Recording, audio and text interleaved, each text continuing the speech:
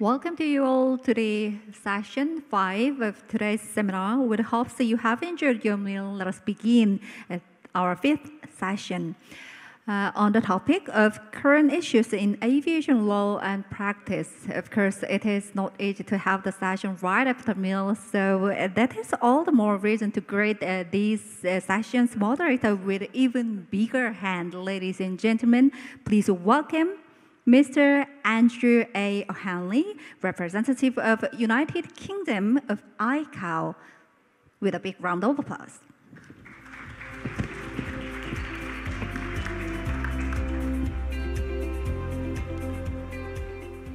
Good afternoon, everyone. I hope you had a nice lunch. Welcome to all those joining us virtually too. My name is Andrew O'Hanley, and I'm the UK's representative to the ICAO Council in Montreal.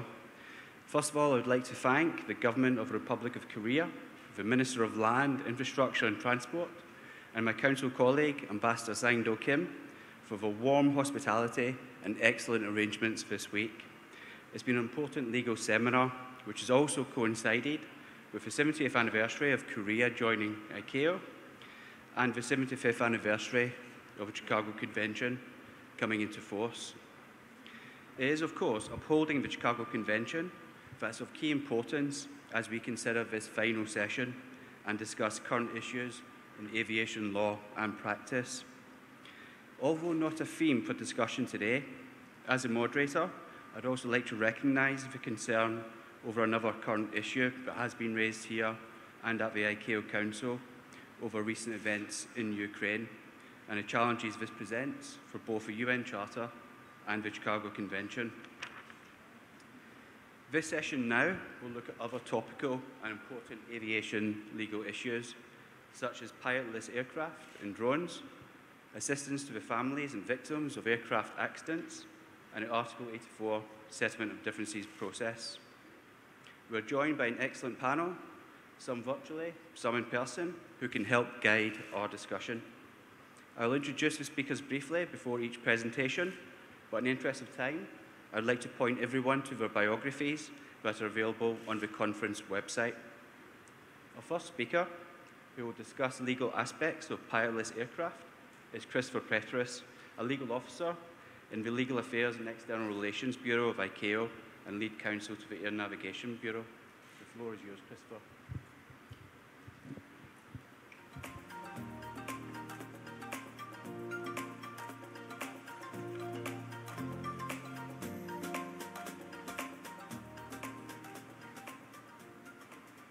Thank you. I wanted to begin by echoing the sentiments of Andrew and others who have spoken before me, and thanking our hosts for this amazing event and for hosting us here. I had the opportunity to attend a previous legal seminar back in 2012, I think it was, and it was until this time one of the highlights of my ICAO career, and this one I'll just add to that list, and so thank you for that. It's really a privilege and to have the opportunity to present to you this presentation on legal aspects of pilotless aircraft. These are the topics I want to talk about here, and I thought I'd begin, because we have a large and diverse audience, by presenting a bit of a discussion on the legal foundations of pilotless aircraft and the regulation of pilotless aircraft under the Chicago Convention. And then I want to talk a little bit about the ICAO technical program, and then look at just really briefly in some ways the current legal work of the organization in order to allow time for any questions or comments there might be.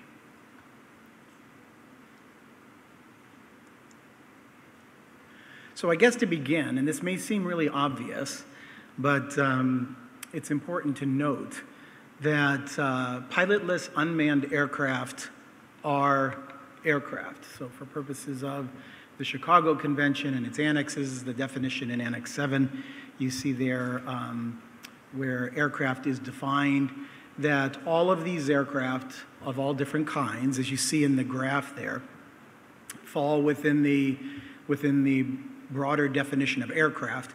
And you see there, I kind of broke down the type of unmanned aircraft into specific or smaller categories, because it often becomes a question that we often face being presented to us in the Legal Bureau about different types of aerial vehicles, whether they qualify as aircraft. And you note there that within the category of remotely piloted aircraft, or RPA, there's a subcategory. And we include in that subcategory. That'll become more important when I talk about the ICAO program, technical program for regulation of pilotless aircraft.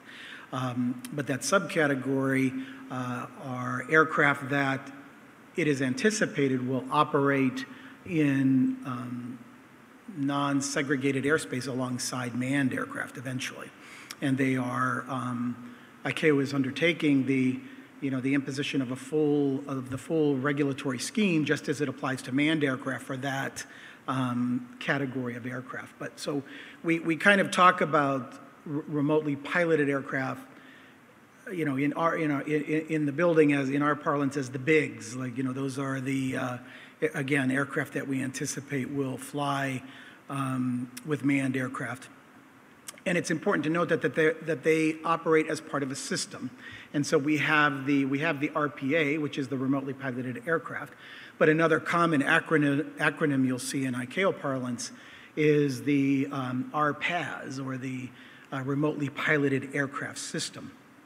And these aircraft are, of course, piloted from a remote pilot station, and that'll become more significant in just a second. Then you see the next general kind of category we refer to as small unmanned aircraft, which I think in common parlance are referred to as drones. Those that are under 25 kilograms is our kind of general definition. But we have, and then there's a few others there that are long-standing categories of unmanned aircraft, the unmanned free balloons, and then finally model aircraft.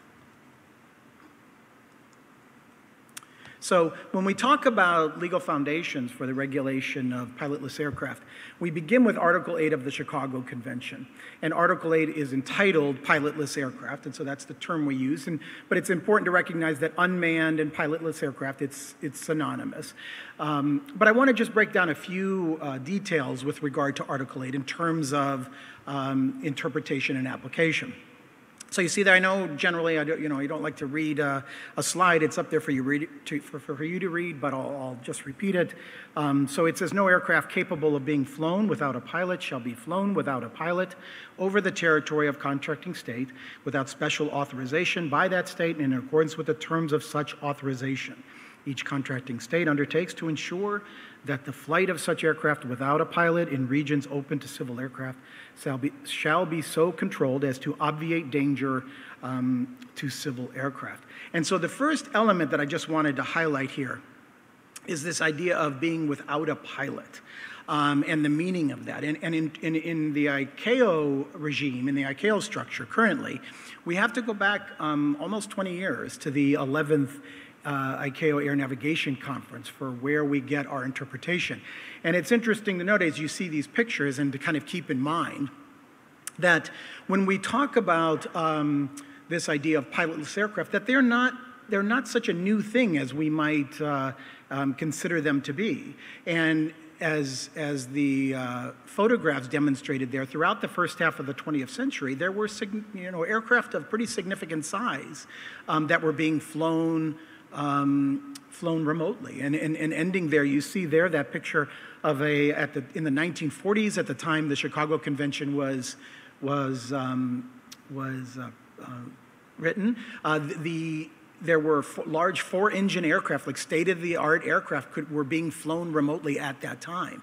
And so in looking at the meaning, when we talk about without a pilot, we have to keep in mind that the drafters of the convention, when they wrote Article 8, knew about radio-controlled aircraft. They knew about what we refer to as remotely piloted aircraft today, and that's an important aspect, I think, historical aspect to consider.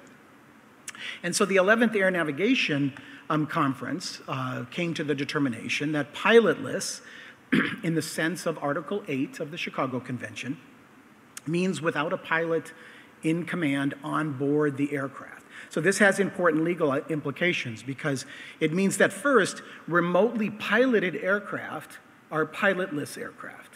Okay? If radio controlled or remotely piloted is pilotless because there's no pilot on board. It follows then that under Article 32, which refers to pilots, that a remote pilot, as we now have a definition in Annex 1 to the Convention, is not a pilot for purposes of Article 32. And then that's followed, and I made a note there, that Article 32 requires that the license of a pilot be issued by the state of registry. But in the case of remotely piloted aircraft, the Air Navigation Bureau made the determination that insofar as they weren't bound by Article 32, that it made more sense in the case of a remotely piloted aircraft to have the license of the remote pilot aircraft issued by the state of the operator of the remotely piloted aircraft system. So that's an important distinction there. The next one of these elements I want to touch on is without special authorization. That requirement for special authorization is comparable to the requirement for state aircraft under Article 3C of the Convention, in that so we have in Annex 2, Appendix 4, a list of requirements for the request for authorization. And when you look at that list, you'll see it's quite detailed, and it's generally the same level of documentation as is required for a certificate of airworthiness. And then also in Annex 2, Appendix 4, it provides that pending the development of standards, there is no requirement that states give mutual recognition to licenses or certificates issued by another state for purposes of authorizing overflight. And the last of the elements that I wanted to touch on in terms of highlight in terms of Article 8 is the requirement that the aircraft be so controlled as to obviate danger to civil aircraft. And again, it's one that generates some questions about meaning. And we would say that as a general rule, this obligation is similar to the due regard obligation that states have under Article 3 with regard to state aircraft. Another, or the second of, that I'm going to touch on here in terms of these legal foundations is Article 29 of the Convention. And you see there, Article 29, this isn't an exact quote, it's modified to fit the slide, but it basically lists there the documents that are required to be carried on board. And so you see there that it says all aircraft operating internationally, the general requirement of the Article 29, have to carry these documents. And so as we were talking about before, since pilotless aircraft or unmanned aircraft are aircraft, these requirements apply. So it sets up some challenges in terms of developing regulation for these aircraft when, as we saw in that initial chart that I put up there, you have such a diverse group of aircraft that fall under the rubric of unmanned aircraft under Article 8. What this has resulted in from a practical standpoint within ICAO is the regulation of unmanned aircraft falls into two main categories. The first is the RPAS, the remotely piloted aircraft system, and as I referred to them, the BIGs. And basically these aircraft are going to be subject to the full regulatory approach and treated just as manned aircraft, and with the idea that they will operate under IFR, Instrument Flight Rule conditions, in unsegregated airspace with manned aircraft. And then the second stream there you see is other UAS, the other types of unmanned aircraft. And I'll talk more about these different tools that are being used or methods to develop and begin the process of international regulation of those. But under the RPAS system, again, we're talking about the full regulatory approach. We're looking at the development, and I'll show in a second the state of the different standards, but we're looking at the development of the remotely piloted aircraft system operator certificate, certificates of airworthiness for the aircraft, and these certificates of airworthiness are somewhat unique in that they have to incorporate all the elements of the system. So even in a precedent-setting way, they will take into account terrestrial elements such as the remote pilot station. And there you see there are also new license requirements for the remote pilot. But the work related to RPAS goes well beyond that, the full regulatory approaches we talk about. And again, with the objective that these aircraft can operate alongside manned aircraft, the changes to the annexes to the Chicago Convention are significant. And you see there that 18 of the 19 annexes to the convention are impacted by the incorporation of remotely piloted aircraft systems into the regime. And this just gives you an idea. It's sort of the timeline, current timeline of standards in these different areas. You see there that beginning this year already, the Annex 1 standards on licensing of remote pilots are already in place and applicable. The airworthiness and C2 standards are effective and moving toward applicability in 2026. And then you see down the road, staggered a little bit, other standards, other categories of standards, and the anticipated effective date with the idea that they will all be applicable by 2026. And then down there at the bottom basically highlights what I mentioned before about the scope of this work, that there are still many other standards that will need to be done that are not yet reflected here in all of these different areas related to international air transport as remotely piloted aircraft systems are brought into the fold. The other work stream I mentioned is this other UAS. ICAO's initial approach when we first started the regulation of unmanned aircraft was really singularly focused on the remotely piloted aircraft systems. But around February 2015, with some notable incidents and close calls in terms of mid-air collisions, there was a call for ICAO to begin looking at action to protect international flights. And so there was actually a state letter issued from the Secretary General highlighting states' responsibility around aerodromes to take steps to protect international air traffic from interference. You see the photo there, rather, again, kind of a close call.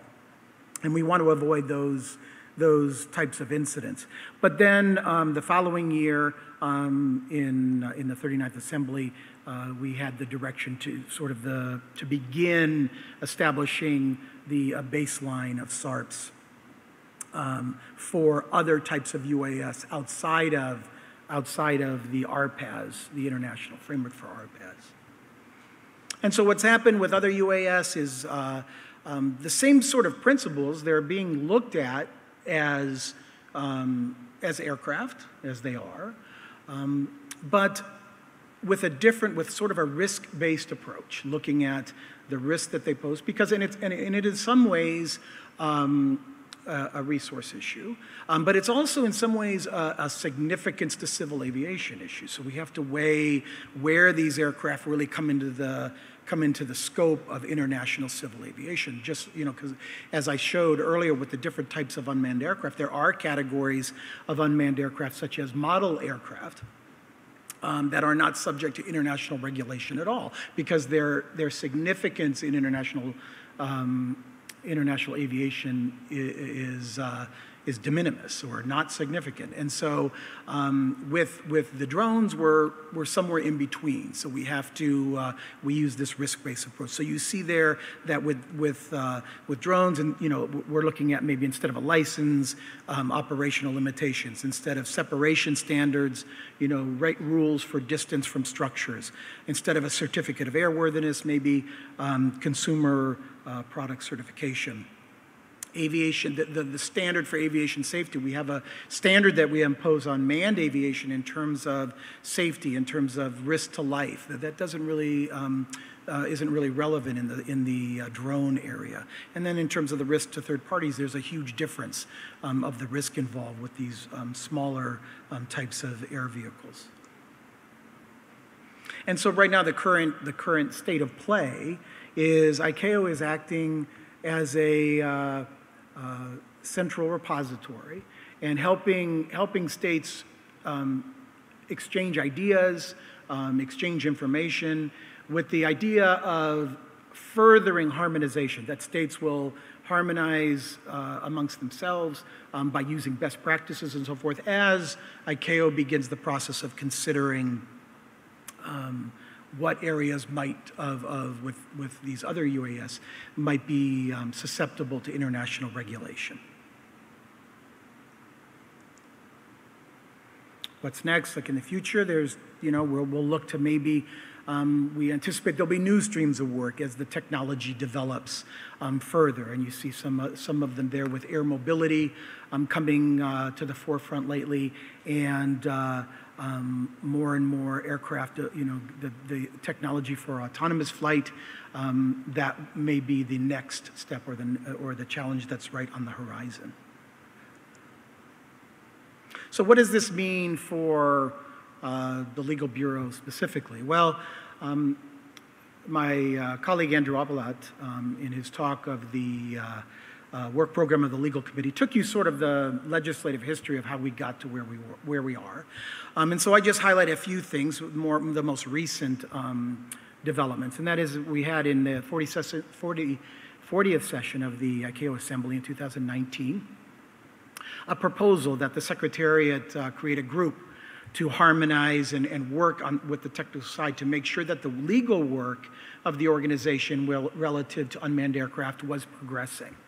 This resulted in the formation of what's now known as the Secretariat Study Group on Legal Issues Related to Pilotless Aircraft.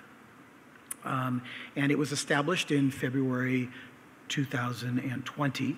And as you note there, that we had initially anticipated the inaugural meeting of the group would be in April 2020, but due to the COVID pandemic, that meeting was delayed. But we're happy to report that this last August, in August 2021, we held the first meeting of the group. There were several meetings after that, and the group has established two subgroups now. We have the subgroup on compliance with the Chicago Convention, and the subgroup on liability and security. And several meetings have been held. A lot of items on the agenda, but I just listed a few here of maybe these are at the top of the heap. Looking at the application of the Chicago Convention to pilotless aircraft, Article 31, that the requirement that aircraft operating in international aviation have a certificate of airworthiness. And for many of these smaller types of UAS, that may not be practical. And we faced this situation before. We faced it, for example, with the balloons, where they had such a short operational life. It wasn't seen as practical to issue certificates of airworthiness. But it certainly is much different in the case of these aircraft. And so that's one of the areas we're looking. Facilitation of unmanned aircraft operations over the high seas is another major area. Mutual recognition of licenses and certificates. We talked about before, because of the pilotless aircraft falling outside of those provisions of the Chicago Convention, there's not currently a requirement for that mutual recognition. So how should that be addressed? Or should we reevaluate that interpretation of the Chicago Convention? Is it time to relook at that over 20-year or close to 20-year-old interpretation? And then on the security and liability side, we're looking at a stock take, reviewing treaties, looking for provisions such as in the security area, or where a number of the treaties refer to their applicability beginning at the time the cabin door is closed. And in the case of these aircraft, we oftentimes don't have cabin doors, or we might soon, but the ones that we currently have don't. And that's my time. Thank you.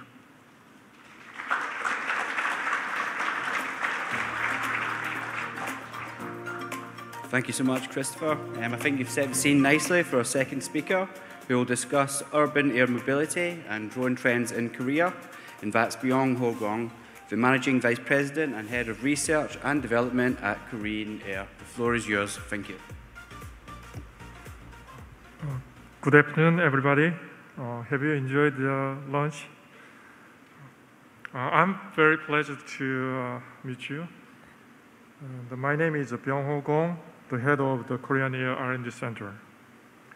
First of all, I would like to express my appreciations to all the parties who invited me to the ICAO legal seminar. Today, I will present UAM and drone trends in Korea and Korean Air.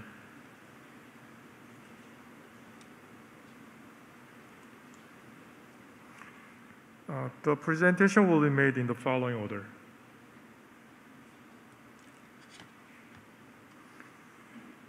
The Korean Air is the world's leading global airline and also the only airline of the aircraft manufacturer. Korean Air is a traditional airline that was established 54 years ago, and we have 21,000 employees. Despite the COVID pandemic and the abnormal passenger business situation, last year we achieved $7 billion sales due to the strong cargo business.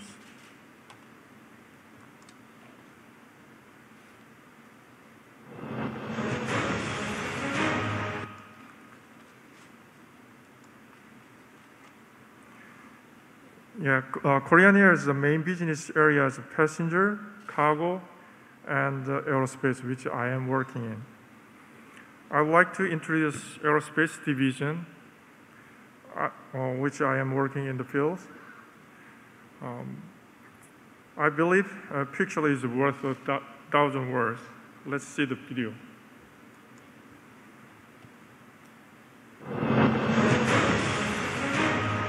Going beyond what is possible and seeking to create something much more valuable, Korean Air's innovation, passion, and spirit of challenge live on. Korean Air is the world's only integrated airline, operating not only the passenger and cargo transportation businesses, but also the aerospace business. Korean Air is involved in aircraft manufacturing, maintenance, and modification, as well as developing unmanned aerial vehicles.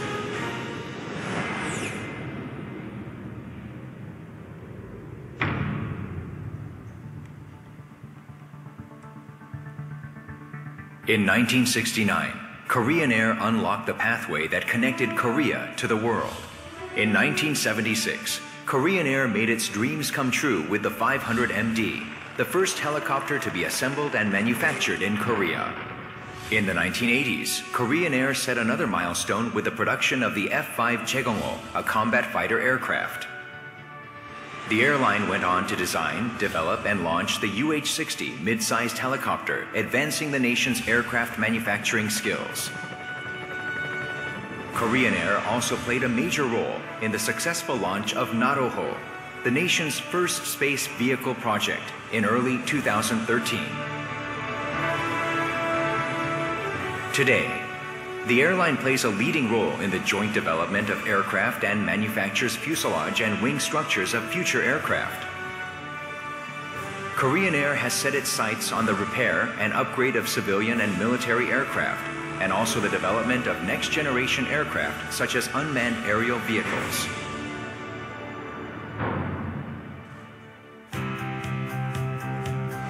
Components created one by one come together to form an aircraft that flies around the world. As a leading player in the international joint development of commercial aircraft, Korean Air manufactures and supplies major aircraft components to partner firms such as Boeing and Airbus. Korean Air designs and manufactures high-quality products with its latest equipment and technologies, making the airline a preferred partner in the development of next-generation aircraft. New technologies include automated fiber placement techniques, co-curing, automatic ultrasonic inspection, and an efficient and lean production line system.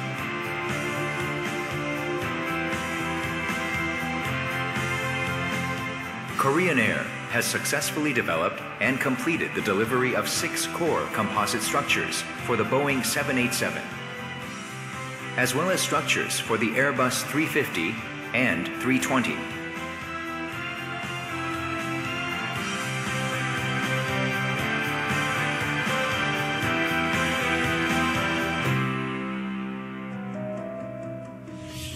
With passion for perfection and a heart for the people, Korean Air constantly creates newer and greater values.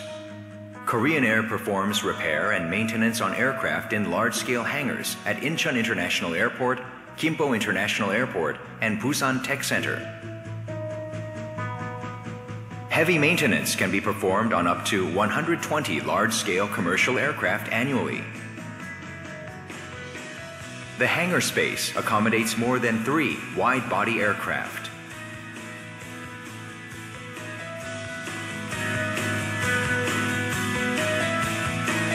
As Asia's largest military aircraft MRO depot, Korean Air has worked on more than 3,500 aircraft for the Korean and U.S. Armed Forces for more than 40 years. The airline also upgrades and repairs various combat fighter aircraft and helicopters for both the Korean and U.S. Armed Forces. Recently, Korean Air is involved in aircraft conversion, enabling the undertaking of special military missions. It also began the development of technologies for the conversion of commercialized manned aircraft to unmanned aircraft.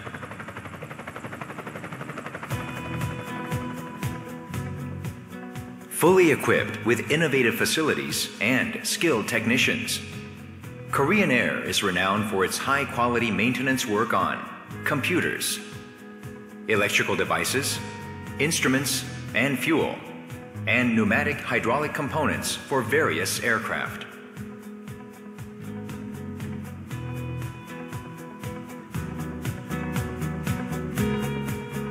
The airline's paint hangar was built to environment-friendly specifications, capable of painting a large-scale Boeing 747-400 aircraft within 10 days. Korean Air handles up to 30 aircraft per year. Korean Air also specializes in paint illustrations on aircraft exteriors.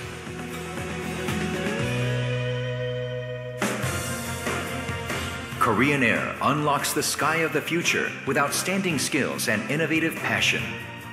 Korean Air is a pioneer in the development and manufacturing of UAVs in Korea. In 2012, the airline successfully developed the medium-altitude UAV. It is now in the process of developing a divisional surveillance UAS for the Korean Army and Marine Corps. In addition to radar signature reduction technologies for the unmanned combat aerial vehicle.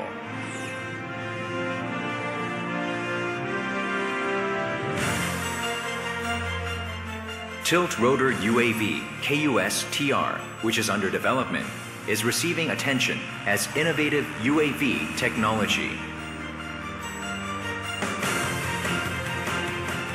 With experience in the nation's satellites, Korean Air is participating in the development of next-generation satellite structures and solar panel drive systems.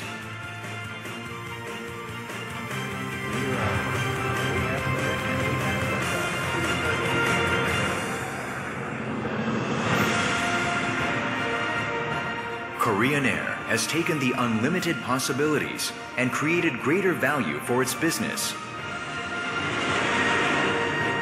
Korean Air's passion and drive to succeed in aerospace is now being fulfilled. Korean Air goes above and beyond to reach new heights of excellence.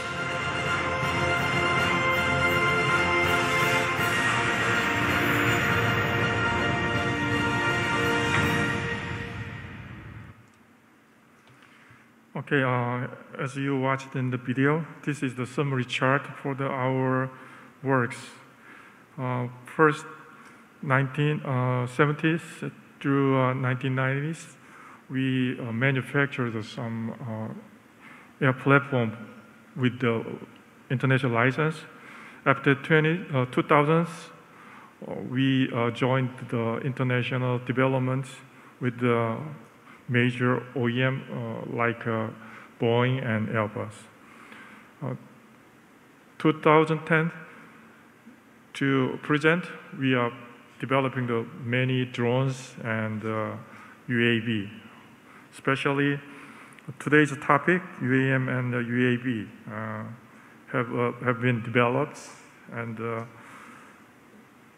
developed starting with we call the close-range UAV R&D and male UAV. It's a 26-meter wingspan, something like that.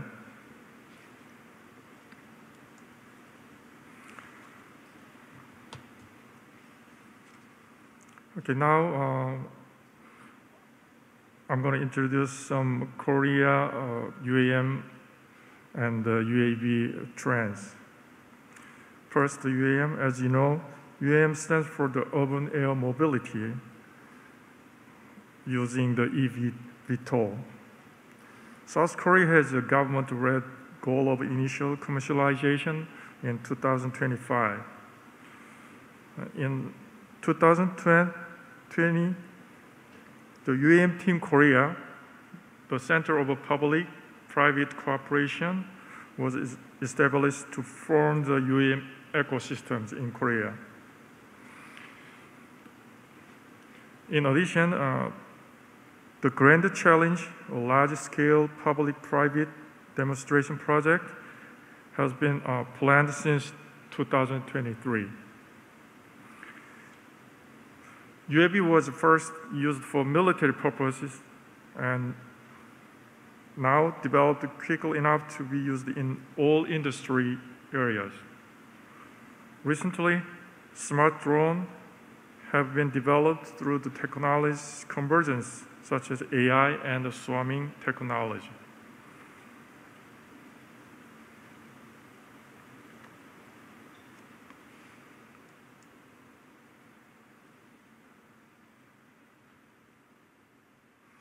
The UAM Team Korea, we have established the UAM roadmap and the technical roadmap and have prepared and published operation concepts. In addition, subcommittees by major sectors are formed and constant discussions are taking place. Finally, our government is continuously holding demonstration events using UAM aircraft to enhance social acceptance.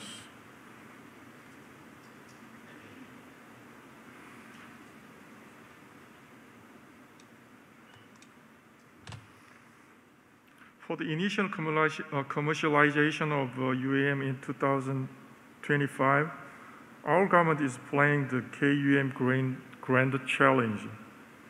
Korean Air will also participate in the demonstration project and contribute to the early settlement of the domestic UAM industry and the formation of ecosystems.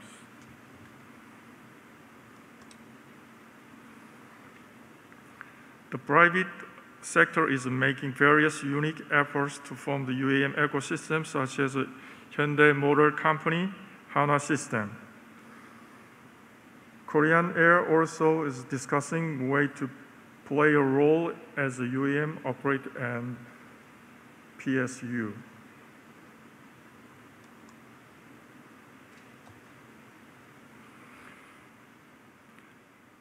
The history of drones began with the development of the reconnaissance drones throughout the development of the Korean Air's KUS-7 and 9. The technology of Korean drones has been improved. We also actively engaged in commercialization of unmanned aerial vehicle by developing medium-high altitude unmanned air vehicle we call the MUAV for strategic military UAV.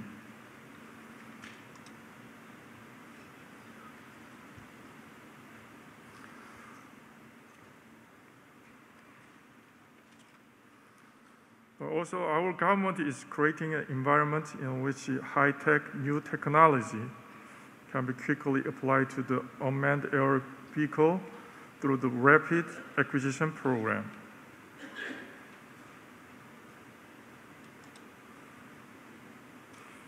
Unmanned aircraft are under development for use in a variety of environments, and verifiable facilities are being built.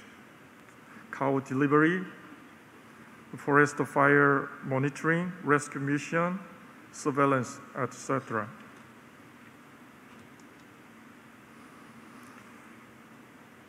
How is Korean Air preparing for the future? First, we provide integrated transportation service that leads excellence in flight. We have participated in UAM Team Korea and contribute to the establishment of an industrial ecosystem suitable for the domestic environment. We also participate in a consortium led by Hyundai Motor Company. In February of this year, our consortium created the UAM ecosystem blueprint and presented a blueprint for each area.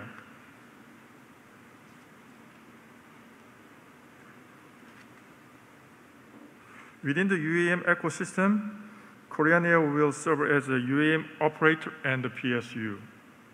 In addition, we plan to develop our own R&D as well as our own UAM operational control systems and the virtual operational environments, as well as the participation in and demonstration of government issues.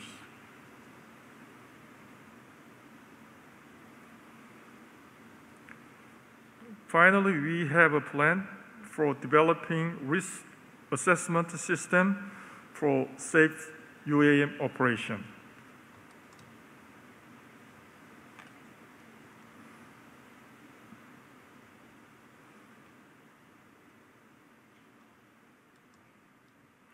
Next, I will introduce a representative drone developed by Korean Air, the hybrid drone, developed by our company specialized in flight time so that it can operate for up to 2 hours using an internal combustion engine and battery.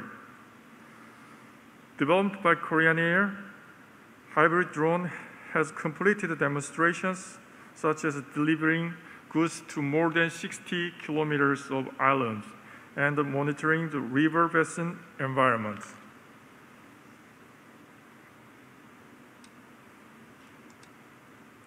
Finally, the swarming inspection drone, which uses 4 drones simultaneously for airplane inspection, such as lightning strike damages. Korean Air has integrated swarming technology into existing drones to effectively operate them. Developed for ensuring mechanics safety at height work and increasing operational efficiency by reducing ground maintenance time.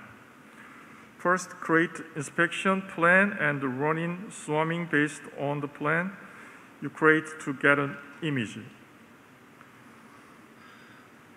We use artificial intelligence to automatically analyze the acquired images for defects and inspect them if necessary.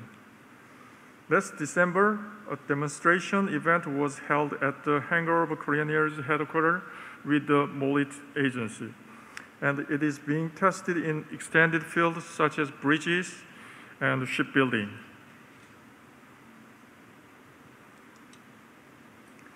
So far, I have talked about the trend of UAM and the drones in Korea and the Korean Air's contribution. Korea is developing related systems and the technologies in cooperation with the government, industry, academia, and research institute for the commercialization of UAM. Thanks to this effort, we believe the UAM will fly safely through the city center in the near future. Korean Air continued to cooperate and consult with UAM and UAV-related stakeholders. We will also make every effort to develop technology and establishment international standards. This is the end of my presentation. Thank you.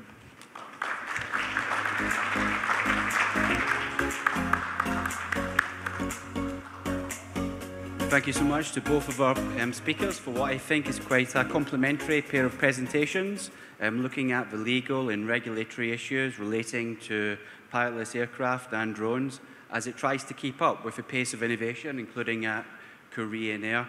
Now, we do have some time available for questions. Do we have any questions from the floor?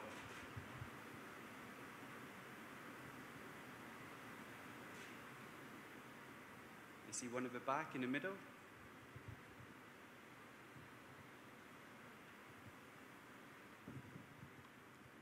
Good afternoon. I am Bilum Lizette from Cameroon, Civil Aviation Authority at the Korean Aerospace University as a student. First, I would like to thank the speakers for their very, very enriching presentations. But I have a little worry with regards to drones. Lately, we recognize that our young generation are very much interested in the recreational drones, in the drones for recreational activities, most especially photography. My question is, does the ICAO envisage to mitigate the risks posed by these little drones, which are being used by unlicensed pilots?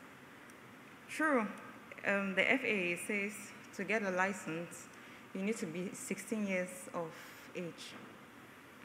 But we find in stores drones for kids less than 16 years old. That's my first question.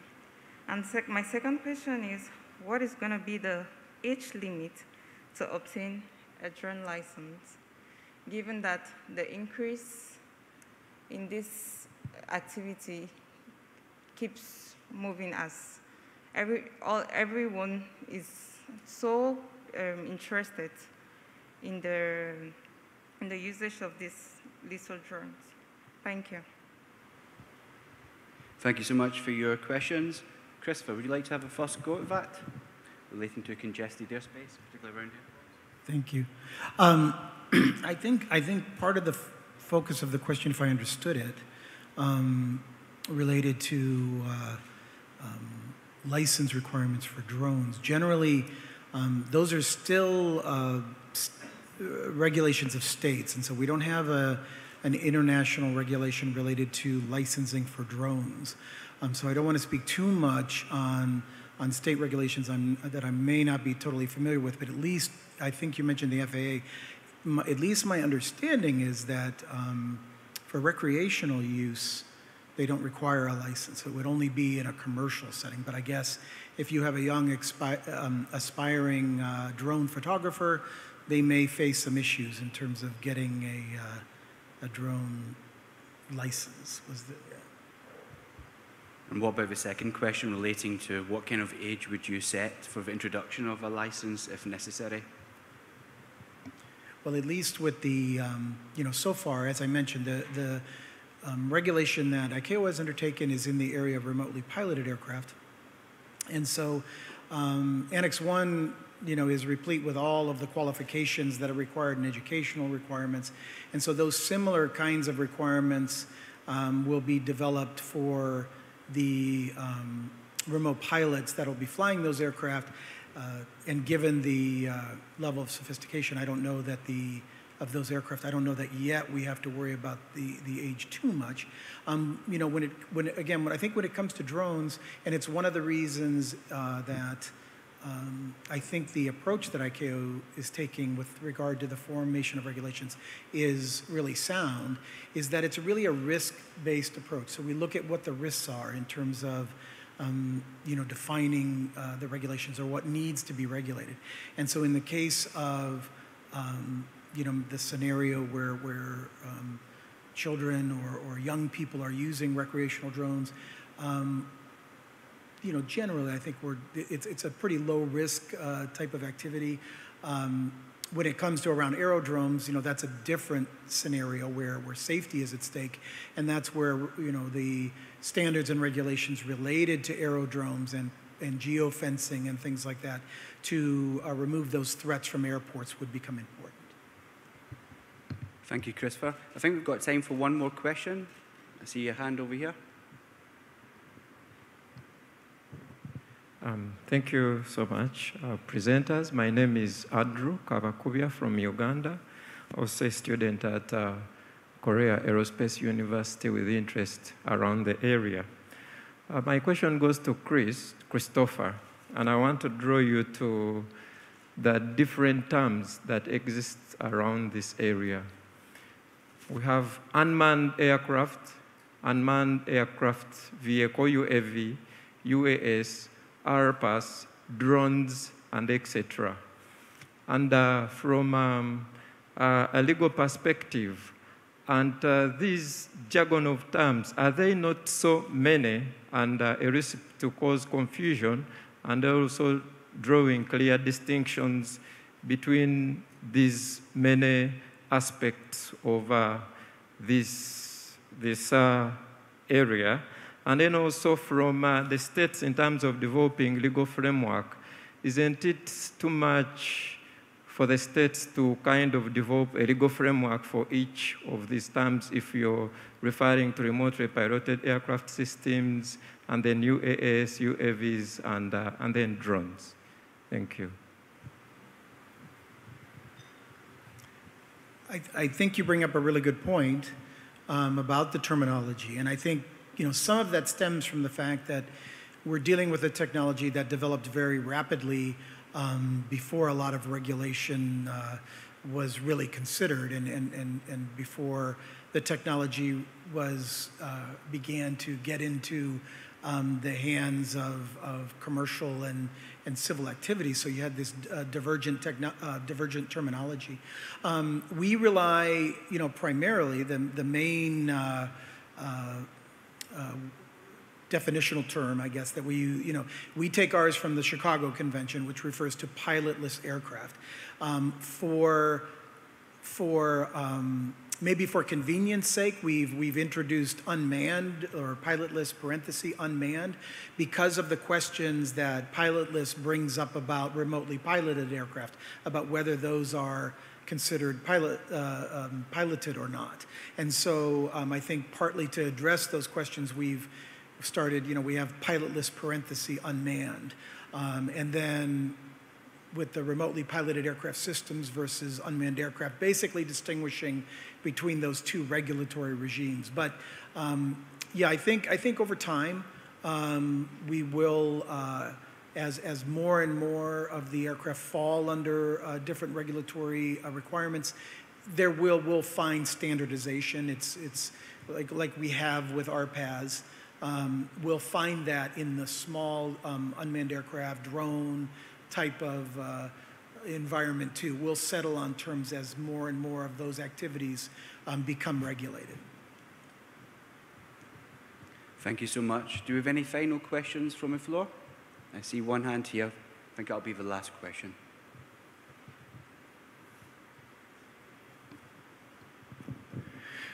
Yes. Thank you, moderator. My name is Peter Yu from MOLIT. I have a question regarding what just mentioned by Chris, Article 8 of Chicago Convention, pilotless aircraft. Looking forward, 10 years later, probably the autonomous flight technology will be available. Much has been said whether or not the interpretation of the Article 8 of the Chicago Convention could be accommodate the autonomous flight technology in terms of reliability and flight rules, obligations, kind of things. That's first question, and relating to that, what's going on the RPAS, the panel to develop the standard for the autonomous aircraft, whatever it is, could it be UAM or RPAS in the future? Thank you.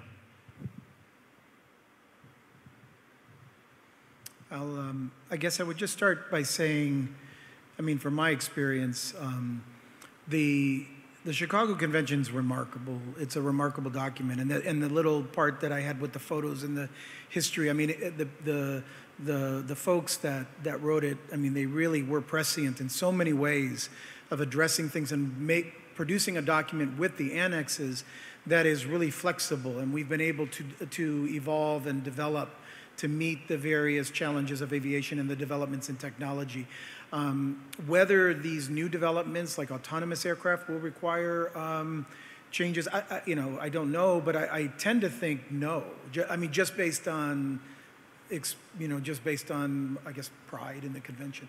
But regarding specifically about the work of the ARPES panel, I know that they have already begun. The questions have come up about autonomous aircraft. We've been addressing questions related to what is the, one of the other speakers earlier in the seminar spoke about having an autonomous aircraft with a backup pilot on board. And we've been addressing questions like that. What does that mean legally?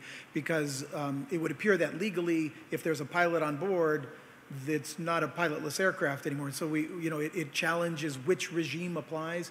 And so I know the work is underway, but I don't know, specifically in terms of how those aircraft have been categorized. Thank you so much, and I think that's us out of time for this section. Thank you so much to both our speakers for a fantastic introduction to pilotless aircraft and drones. Thank you so much. We'll move on now to our second session. Thank you.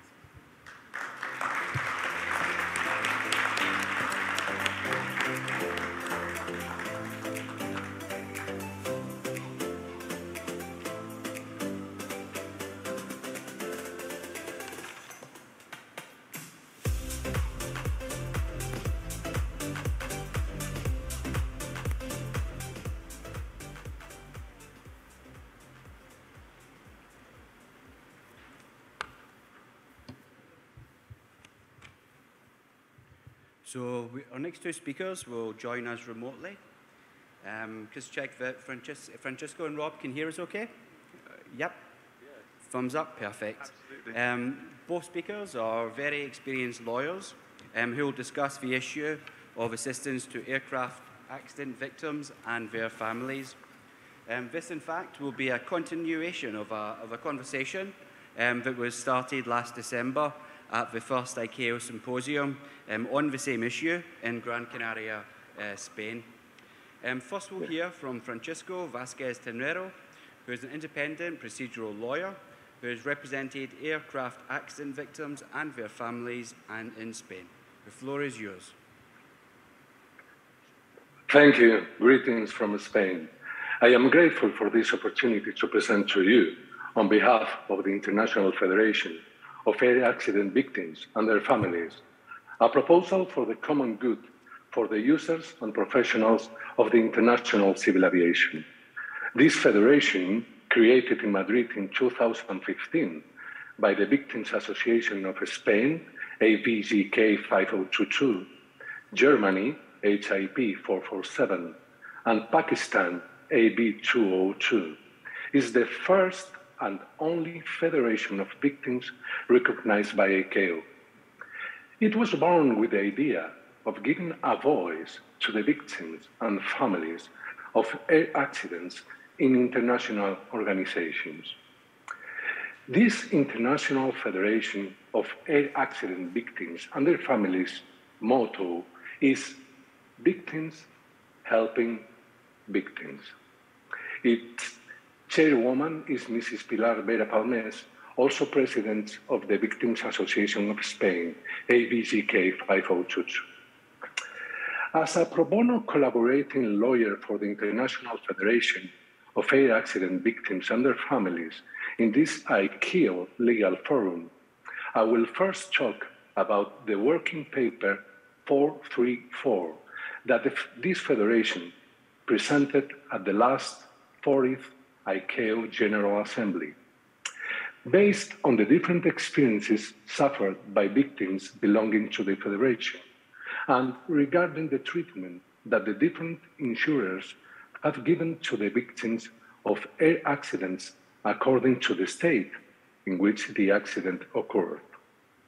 The Assembly discussed it, and the purpose was for the states to recall the ICAO resolutions regarding compensation to victims, insurers, and air operators, urging all agents involved in an air accident to support the best practices of insurers in the treatment of assistance to victims, and to inform and exchange information through ICAO, and to facilitate access to this information to states and international organizations. Likewise, the Council was urged to implement the appropriate requirements through the ICAO Universal Safety Oversight Audit Program, so that the states provide the best practices in compliance with compensation to the victims, survivors, and families of an air accident. Secondly, I refer to the historic first ICAO International Symposium on Assistance to Victims and Families of Air Accidents, held in Spain on the island of Gran Canaria on December 2021, in which I shared with some of those present in this legal forum my assistance as a speaker. There, 30 conclusions were established that were approved by the ICAO Council held on February of this year. Among them is the organization, under the auspices of ICAO, of a seminar on best practices by states in the treatment in their territory of indemnities by insurers and air operators. In the aforementioned symposium, I explained my vision of how to approach this problem from a professional point of view as a defense lawyer for victims of air accidents. It gives me great pleasure to present this today to my colleagues from the legal work of ICAO member states and the organization itself. I must begin telling you about my experience with the fatal accident of a Spanair flight JK5022. This was a scheduled domestic passenger flight from Madrid-Barajas Airport to Gran Canaria Airport, Spain, that crashed just after takeoff from Madrid Airport on 20 August 2008. Of the 172 passengers and crew on board, 154 died and 18 survived. A lot of things went wrong that day, but the airline did one thing right. The lives of all and each one of the victims of that air crash were covered with a total amount of $1,500 million. I beg you to consider this figure for a second. $1,500 million for each plane and for each accident, meaning that each victim had their personal damages covered in an average of $9 million. Being so, what compensation received the 18 survivors and the families of the 154 deceased? Thanks to a parliamentary investigation commission, we now know that the total compensation paid by the insurer for this air crash approximately totals to $43 million. That means an average of $250,000 per victim. $250,000 of the $9 million covered by the insurance policy for each victim. That's less than a 3%. As you can imagine, neither the victims nor their families regard such figure as a fair amount. The reasons behind that miserly 3% of compensation are not exclusive of the Spanish or European legal systems. This problem is shared by the whole civilized world. It is difficult that the compensation could reach a 10% of an insurance coverage like this one. That means that if the air companies made a huge economic effort to grant a millionaire coverage for the possible victims of an air crash, the states fail when it comes to executing that opportunity. Old laws and ancient legal customs promote that more than 90% of the provided compensation does not meet its goal. I think that ICAO must react promptly against this sad reality. The international civil aviation is undoubtedly, for me, the most efficient expression of the humankind, even above the space exploration or the military corps. No mistake is permitted because the most insignificant error can lead to a tragedy like what happened with Spanish flight JK5022. So, if the international civil aviation must comply with an efficiency ratio of 100%, it must pursue that the compensations to the victims when the system fails does not total only a 3% of the coverage of the insurance that the airlines have paid to protect the lives of the passengers. How could ICAO and aviation improve the compensation system of damages from an air crash? In Spain, we had an only ruling, one sentence from a provincial court that implemented the international legislation and multiplied by almost 4 times this average compensation. That judgment was later revoked by the Supreme Court. But I think that that sentence showed us the way. I invite you to follow that example and change the future. Change the world in an easy and feasible way. The Article 25 of the Montreal Convention says clearly that the air companies may increase without limits their responsibility. So they can increase the coverage of the damages as much as they want or need. The problem is that if an airline applies Article 25 of the Montreal Convention, assuring the damages caused by its activity in millions of dollars, as did Spanair in 2008, the final compensation will be only a very small percentage of that amount, regardless of the country where that compensation is due. I think that ICAO must work in the immediate future to establish a proportionality between the coverage of the insurance and the compensation, enforcing the true meaning of the Article 25 of the Montreal Convention. But this is just an ideal. You can implement it in the Montreal Convention or in any other international law that you see fit.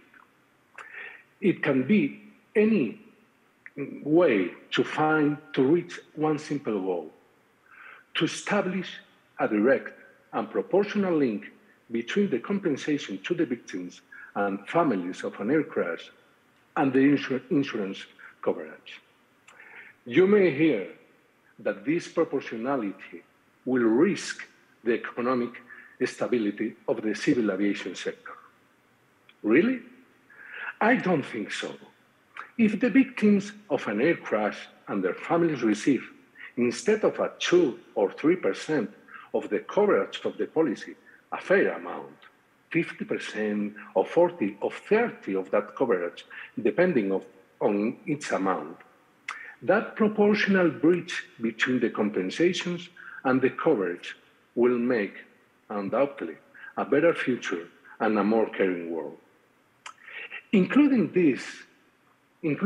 in this ICAO legal forum this section on assistance to victims is a very good first step. Thank you.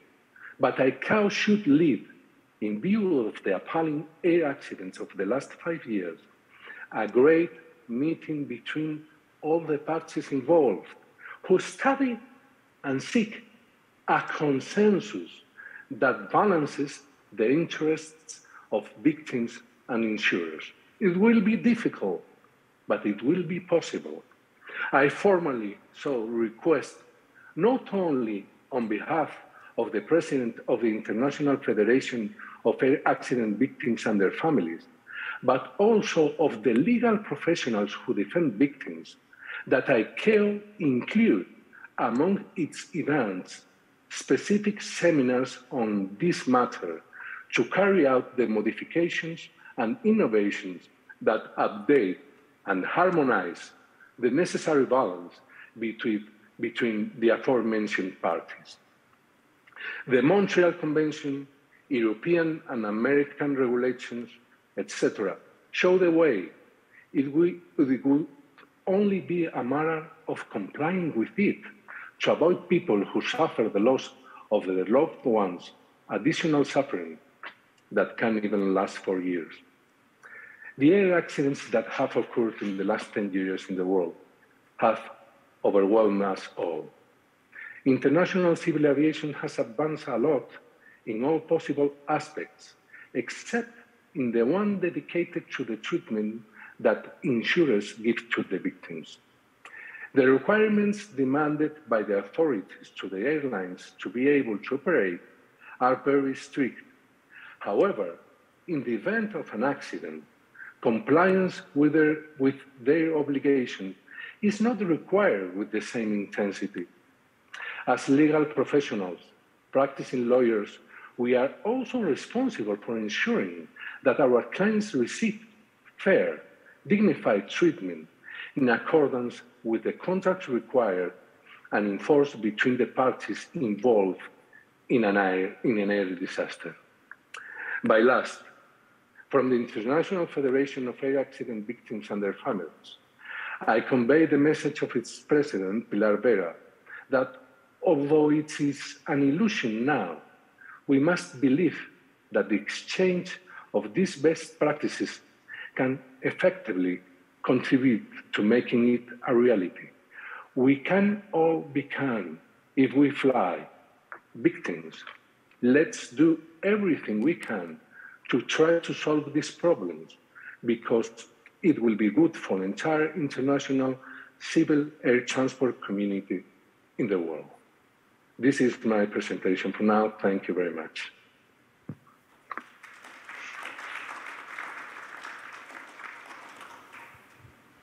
Thank you so much, Francisco, for getting us started and sharing your perspective. Next, we'll hear from Rob Lawson, QC, who is a partner at Clyde & Co. in the UK and has represented both airlines and insurers. The floor is yours, Rob. Thank you.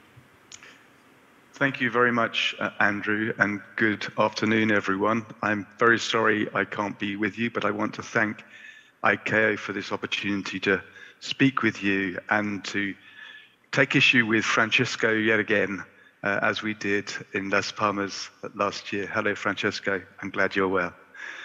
As Andrew says, I sit on the other side of the fence. I'm asked to provide the airline and insurer perspective on this very important issue. The views that I will express are, however, my personal views alone, but they're based on my experience representing airlines and their insurers in relation to air accidents for over 30 years, and so I hope that they'll be said to carry at least some weight. I'm going to make 5 points to you today, and the first is this: that airlines and their insurers want legal certainty and international uniformity in terms of liability exposure to accident victims and their families. And there are two interrelated reasons for this. First of all, so that liability can be covered on a fair and reasonable basis. That's to say, it can be insured against as an appropriate premium, by that being set, bearing in mind the likely exposure. And secondly, and this is a point on which Francesco will beg to differ with me, so that all legitimate claims can be settled at a fair and reasonable level of compensation according to the law. And that's a point that I'll return to. Without undue delay or legal expense, including by way of protracted legal proceedings, especially concerning jurisdictional and conflict of law disputes or issues of primary liability. And I can certainly say from my personal experience that insurers do not enjoy spending money on their own lawyers if that is not strictly necessary. The Warsaw and Montreal Conventions provide a means to this end.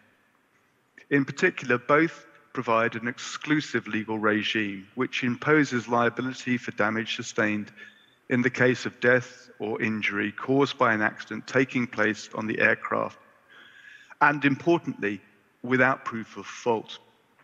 So there's always liability in the case of death or physical injury in air crash on the part of the carrier. Noting, of course, that insurance only engages in respect of legal liability, so there needs to be a fixed legal threshold in order to determine when it is engaged. Of these two conventions, the Montreal Convention, which, as I'm sure you know, is a modernized version of Warsaw, provides a balance more favorable to accident victims and their families in a number of respects, and I'm going to identify three. First of all, in terms of potentially available jurisdiction, Warsaw provides for the territory of a state party in which the carrier is domiciled, has its principal place of business, where the place of business through which the contract was made, and the place of destination. Montreal adds a fifth, which in essence, in the case of death or injury of a passenger, gives jurisdiction also in the territory of the state party in which that passenger had their principal and permanent residence at the time of the accident, provided that the carrier has a presence there in its own right or indirectly via relations with another carrier who does. So that this fifth jurisdiction will usually mean that the victim of their families can obtain jurisdiction in their home state.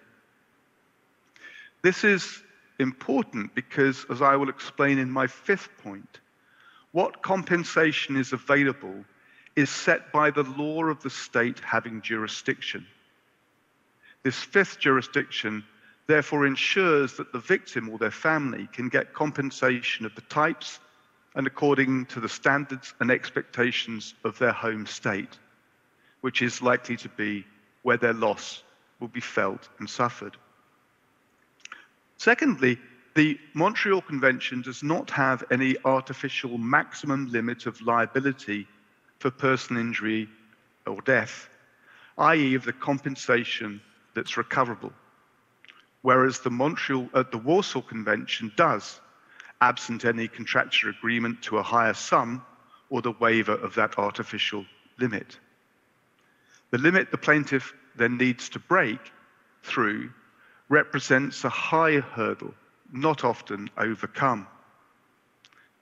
Where the Warsaw Convention applies, depending on the particular version in play, this artificial maximum limit can be as low as under $10,000 and only goes up to a figure of approximately $138,000.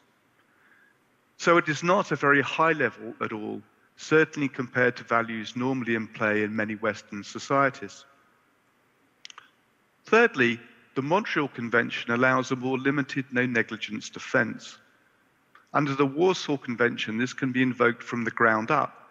So the carrier might have a complete defense to a claim, meaning that the plaintiff interest could potentially get nothing.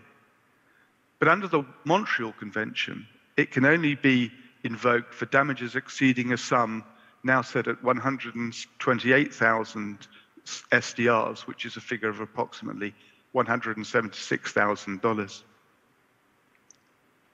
My second point is that notwithstanding these advantages, the Montreal Convention has not yet achieved as widespread adoption by state parties as the Warsaw Convention has.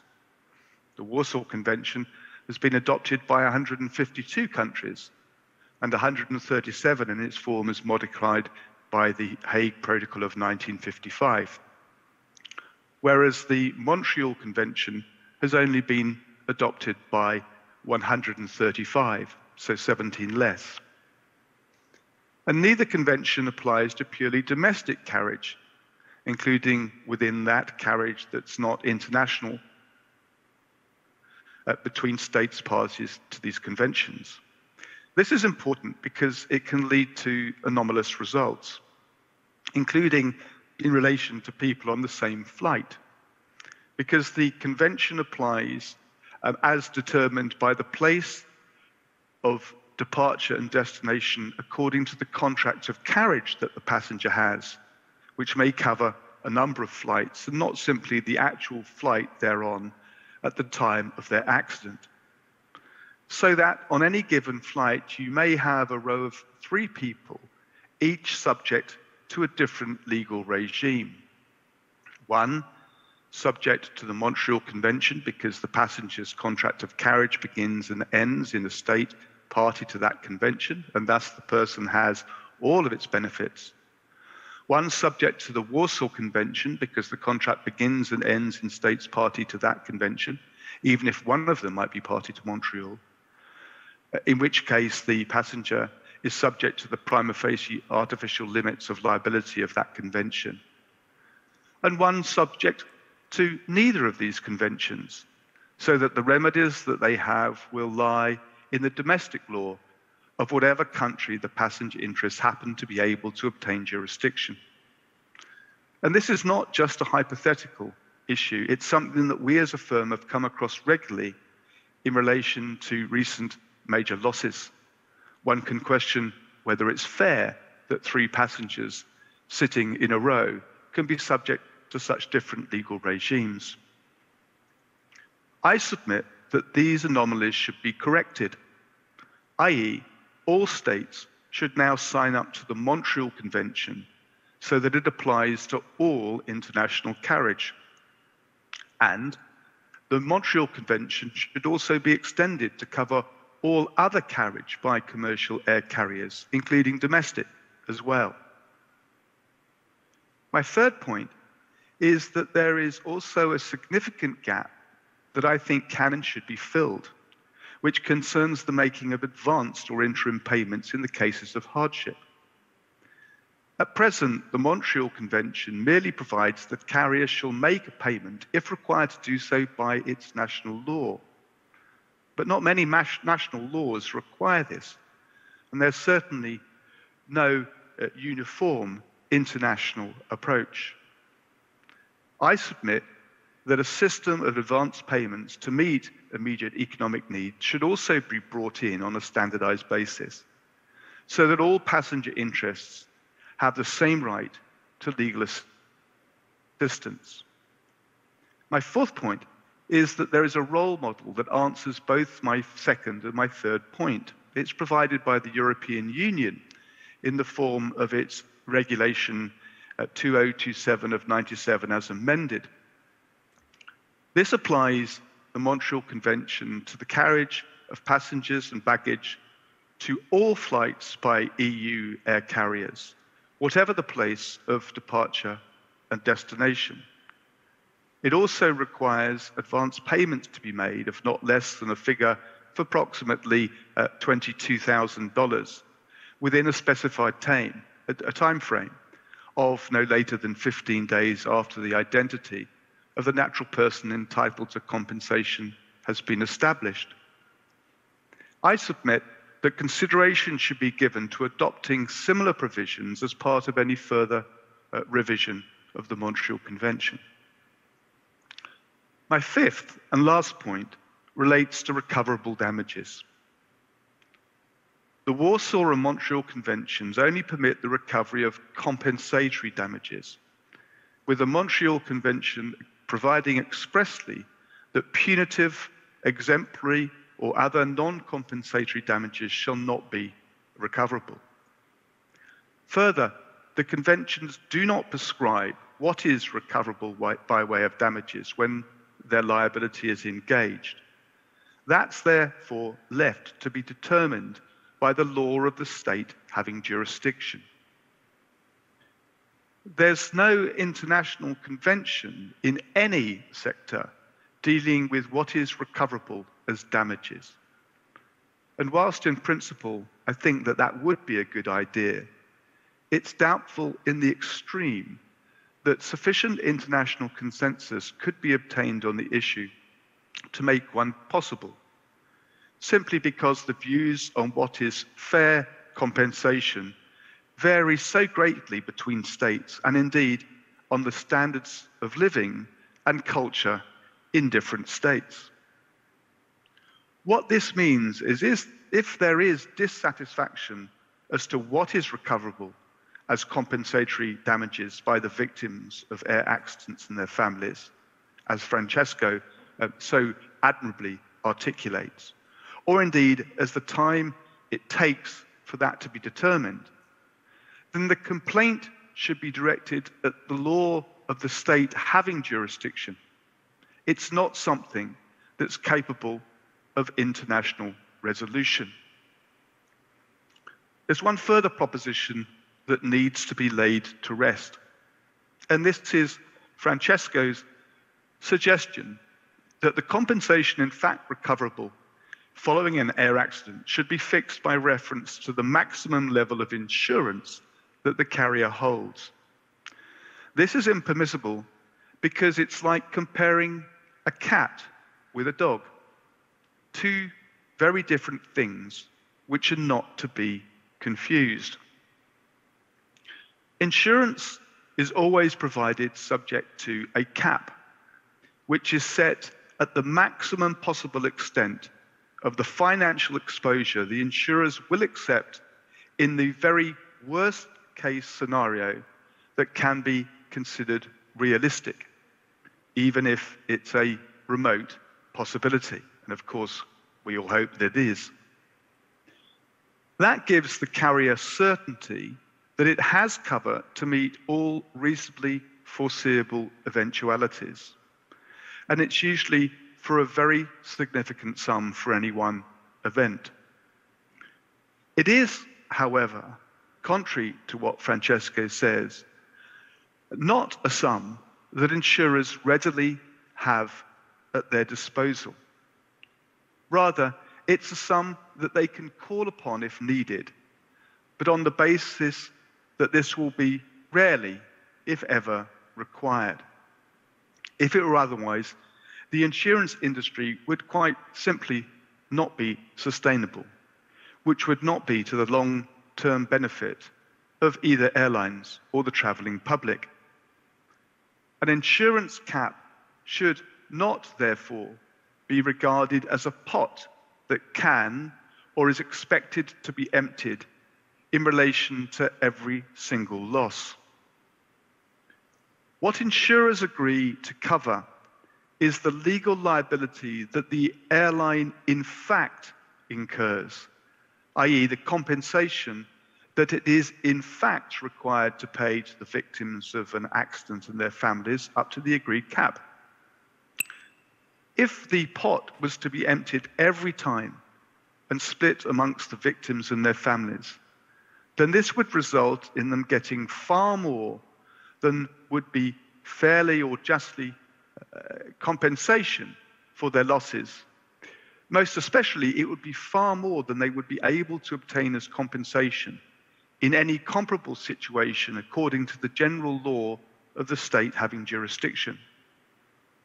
It would also be contrary to the prohibition of anything other than the recovery of compensatory damages contained in the Montreal Convention. Now, no one will suggest that the Warsaw or Montreal Conventions are perfect. They are, like all international treaties, creatures of compromise. And they have their virtue, at least in bringing some international certainty and uniformity to air carrier liability, which I think is to the benefit of the victims of air accidents and their families. What we all must do is ensure that the system is strengthened where possible, which is why I make the recommendations that I have today. Thank you.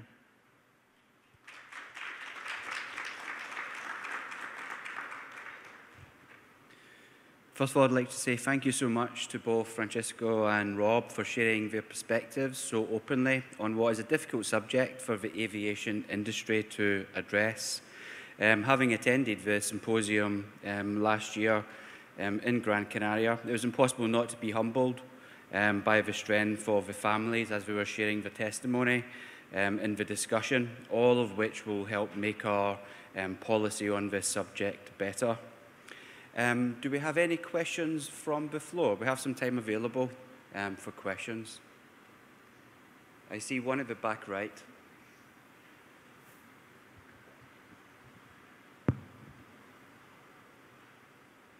Good afternoon.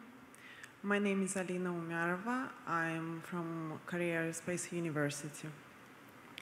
In accordance with European Union Regulation 2022/328, Article 3C2, prohibits provision by European persons of insurance and reinsurance directly or indirectly in relation to goods and technology listed in Annex 11 to any person, entity, or body in Russia or for use in Russia. The question is, could you please comment how it will affect non-Russian airlines which are conducting flights into and out of Russia in context of aircraft accidents? Thank you. Jessica, should I take that one? It's more my field than yours, I think. I don't want to get too much into the politics, if I may.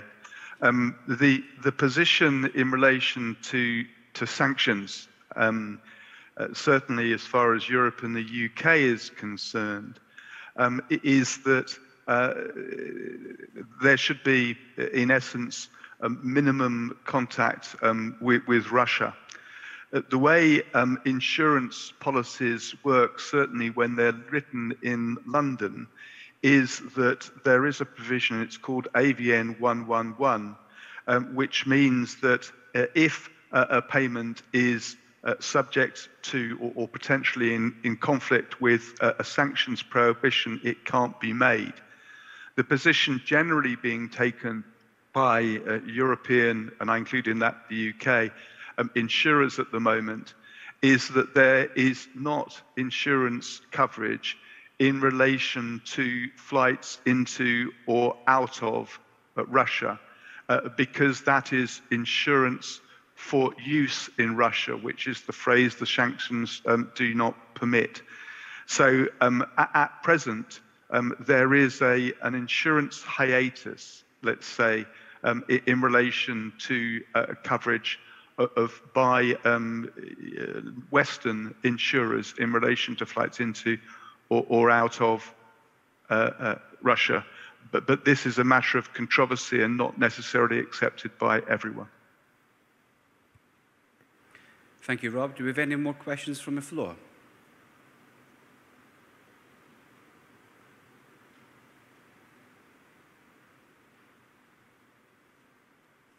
Well, perhaps we can go back to the symposium last year, and as you both know, we came up with a list of about 30 recommendations for ICAO and others to help take forward. From your perspectives, what were the top priorities that we should focus on first? Francisco, would you like to start off, perhaps? Well, for me, thank you, Robert, for your insight on this. I appreciate very much discussing with you all these matters.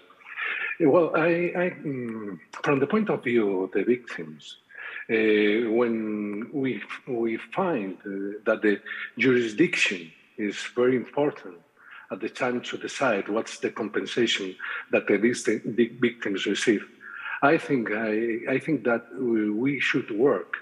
We have a lot of work in front of us to clarify those aspects that Robert has told us about the difficulties that insurers have at the time to pay a fair compensation to the victims. I would like to say that we are always thinking about a wide range of regulations, difficult regulations to find a proportionality, and that the system, international system that you are working so hard to establish, can be really respected when it comes to the state laws. I think that's the first problem. So I think the example that I've said, Article 25 of the Montreal Convention is an empty article. It's a very important article. It's an article that is saying us that if I have an airline company, I can increase the coverage of the damage as much as I want. But in reality, that article is empty. So that's only a small example of a lot of different problems that we have now. And that's why I say we cannot solve this in 10, 15 minutes in an important forum like this. We should be treating this together. The international community should be treating this together. We should be seeing all the point of views, analyzing the last years of these legal problems, and defining a strategy to solve this. That's what I think. Thank you so much. And Rob, over to you. Andrew, I would have to agree with you that I was enormously humbled at the symposium by the dignity of the International Federation and their speakers, and I include within that Francesco. And of course, like everyone on our side, we recognize the suffering that victims and their families go through. To me, the most important thing was that the dialogue was taking place with people in the same room, physically or virtually.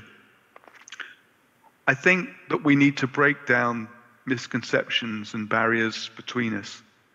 Airlines don't want to treat their passengers badly, and insurers don't want to fall out with their airlines because they're their clients who make business. What we need to do is have an open and fair dialogue, and to me the most important thing that comes out of it is that that has now really begun. We can debate these points going forward. I'm not with Francesco on the open use of Article 25, simply because at the end of the day, compensation that insurers give has to be based on legal liability. And that goes down to the question of compensation. But to me, the most important thing is that we continue the dialogue and try and work out the differences. What I've found, and indeed I thought it was echoed very much in the conference more generally, is that families are understandably anxious to find out what happened to their loved one. They don't like being fobbed off along the way. And if they find out, it helps very much with the grieving process. And so I don't think it's just a question of these legal issues that we have been debating in this session immediately that matter, that the dialogue has to be greater. There has to be done more to assist the passengers and their families in relation to communicating with them when the disaster happens and all the way through, so that everyone knows what's happening and everyone is dealt fairly and with dignity. Thank you so much. Any final questions from the floor before we move on to our last session?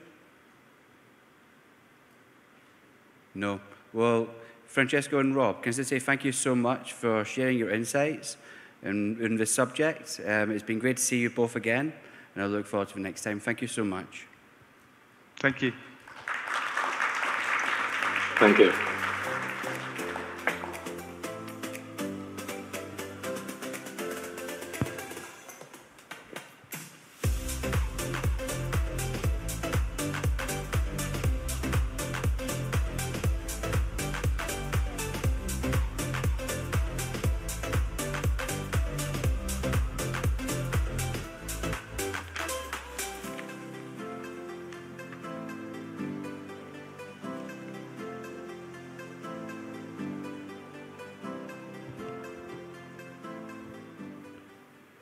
So our next two speakers will provide legal perspectives on a key issue of the moment. ICAO's dispute settlement mechanism as set out in Article 84 of the Convention, which has also been a subject of judgments issued by the ICJ in 2020. First, we'll hear from Matthew Bourgeois, who is an Associate Legal Officer at ICAO's Legal Affairs and External Relations Bureau. The floor is yours. Thank you.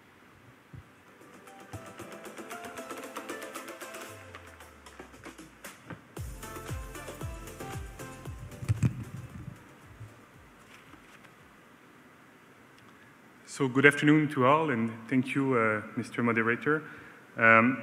So in the field of civil aviation, like in any other international activities, conflict among states are bound to happen.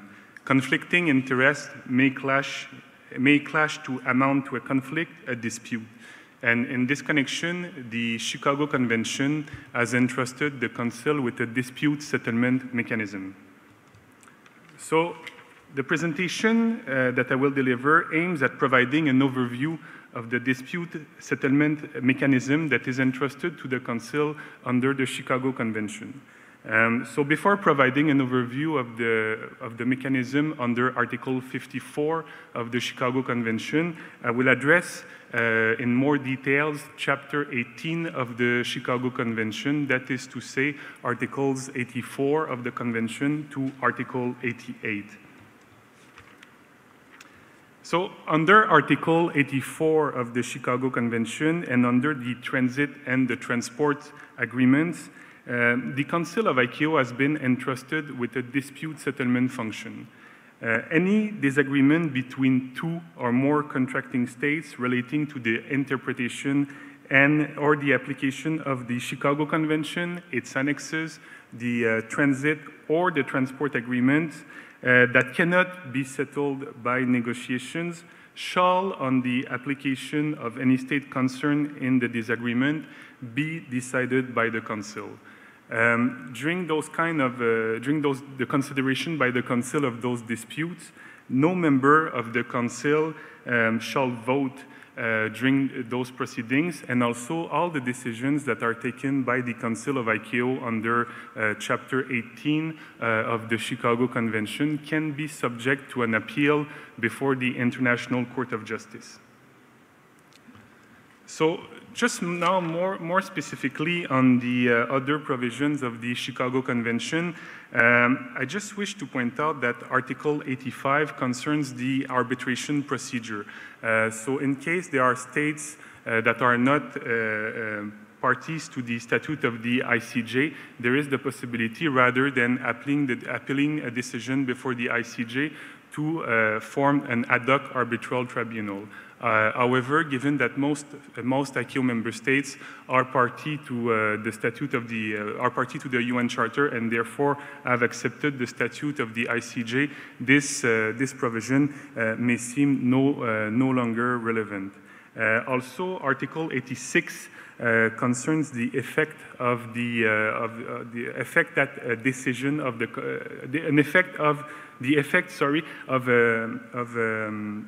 a decision of the Council that is under appeal, and Article 87 and Articles 88 concerns the possible sanctions in case of non-compliance of a Council decision. So the disputes that are submitted to the Council under Chapter 18 are governed by the ICAO rules for the settlement of differences. These rules have been adopted back in 1957, and they were at the time modeled on the 1946 ICJ Rules of Court. Since 1957, these rules have been amended only once, in 1975, in order to recognize Russian as a working language. The rules specifically, they define the procedure to be followed by the Council for the consideration of the disputes, and under the rules, the Council takes its decision on the basis of submission, of written submissions by the parties, as well as by oral hearings. And what I wish to emphasize is that the rules at all time, the structure, the inherent structure of the rules make it that they give a priority to the negotiations among the parties during the proceedings. And also, the legal committee at its 37th sessions, which was held in September 2018, decided to include an item concerning the modernization of the rules on its work program, and it was highlighted yesterday by my colleague, Mr. Andrew Opolot. So now there is a working group of the legal committee that is addressing currently this topic about the revision of the rules. So to make it more, to make the process basically more efficient.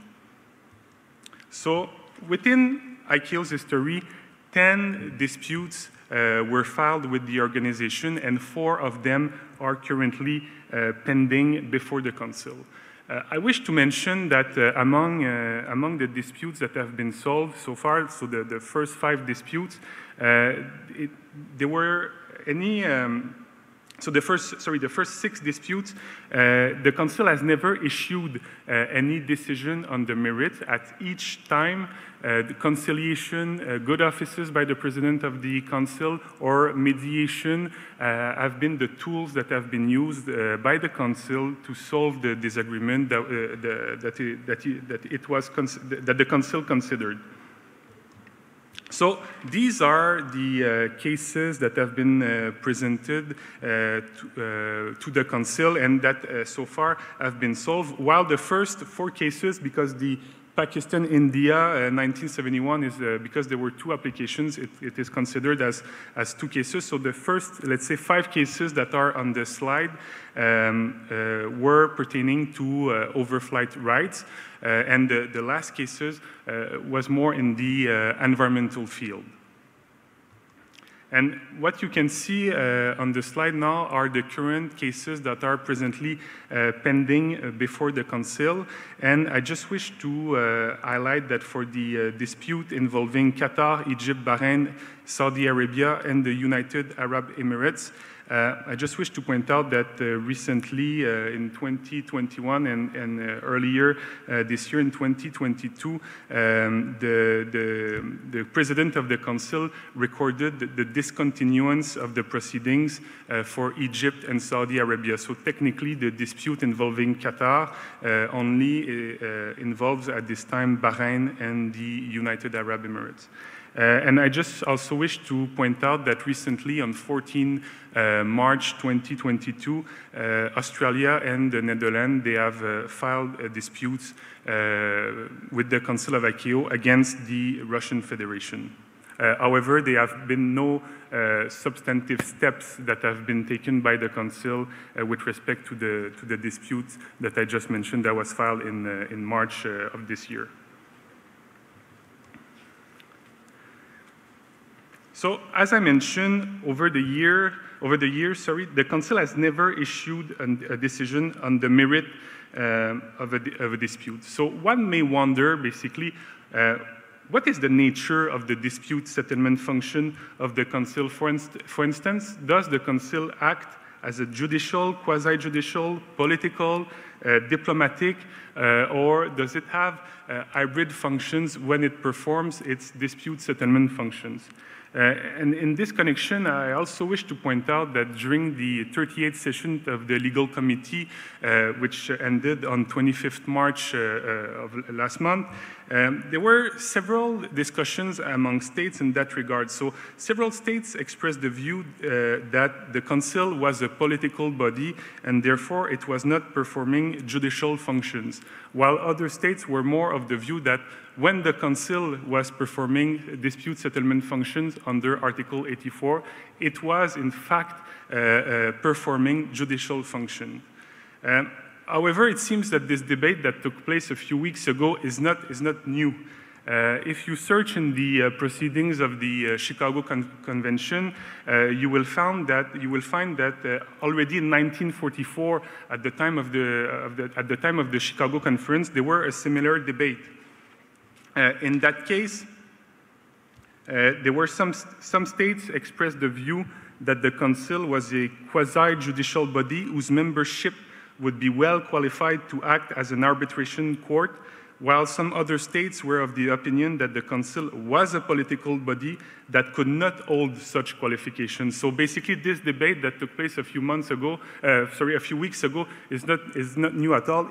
Even the drafters of the Chicago Convention, they could not agree on on how to define the dispute settlement function of the Council. To add on top of that, a recent judgment issued by the ICJ in the appeal relating to the jurisdiction of the ICAO Council under Article 84 of the Chicago Convention in the aftermath of a Council decision taken in June 2018 regarding the jurisdiction of the Council to be seized of the cases involving Qatar. The ICJ as stated that when the Council performs dispute settlement function, it does not transform itself into a judicial institution in the proper sense of the term. And in this regard, the court expressed the view that the Council does not have the same characteristics as those of a judicial body, given that it is a permanent organ responsible to the Assembly, composed of designated representatives of contracting states elected by the Assembly rather than by individual judges acting independently in their personal capacity. So therefore, the question there's still this question is, how can we define the dispute settlement function of the Council? So in order to try to find an answer to that question, I believe that it requires to examine the roots of what is an international court. And in that regard, the literature in the field of political science as well as international law provides some tools. So I found some criteria that are used in the field of political science and that provide for such a definition. So you can see some of the criteria that are on the screen. They have been developed by the author Cesare Romano, who is a professor at New York University, and he's in charge of the project on international courts and tribunal. And basically what he argues is that any international judicial fora that fails one of these criteria cannot be considered as having a judicial function. Again, I will not make an analysis of each of these criteria. I believe that you can all make your own assessment.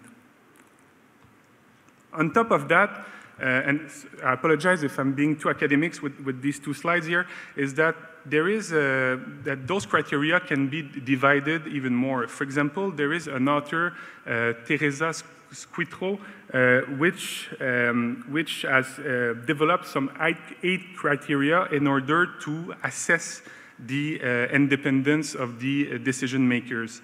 So again, I do not want to give the impression that these criteria have to be observed or followed. They are found in the existing literature, and they may assist you in making your own assessment or your own determination of this matter.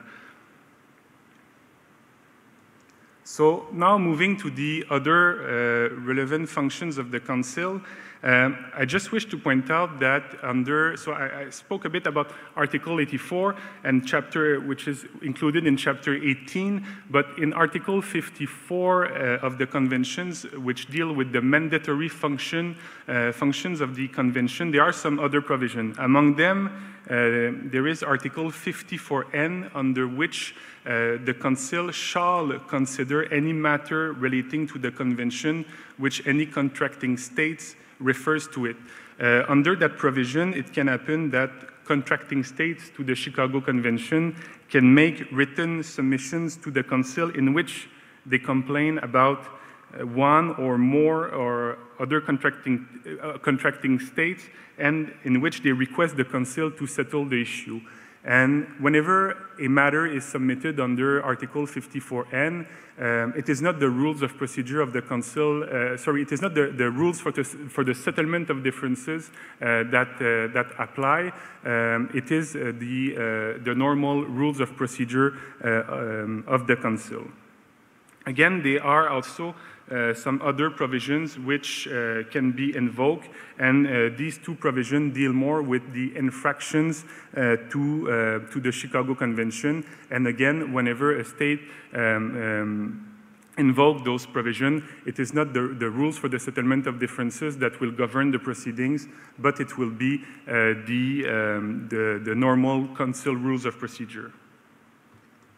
So, in conclusion, in order to solve the dispute that are submitted to the Council, the past practice has shown that negotiation is the principal means of dispute resolution within the ICAO framework, that the dispute settlement functions of the Council under Chapter 18 of the Chicago Convention may serve to facilitate the settlement of dispute through negotiations, and that for the other functions of the Council under Article 54 of the Chicago Convention, they may play more of a role in the future in order to promote the safety, the security, or the sustainability of international civil aviation. So this concludes my presentation, and I wish you a good afternoon.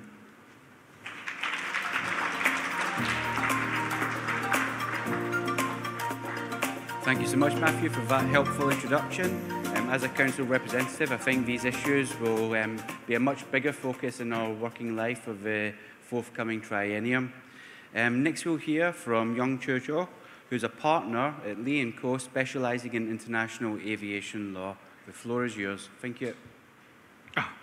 Thank you, moderator, and also thank you, Matthew, for your wonderful presentation. So as I'm the last presentation here in the seminar, I'll try to make it as short as possible. Fortunately, a lot of the issues I will be covering overlaps with Matthew's, so I will just skip the parts that Matthew already mentioned in his presentation. And thank you again for having me on this presentation. Anyway, what I will do is I'll try to focus on the expectations and suggestions to the ICAO dispute settlement rather than explaining how the dispute settlement system works.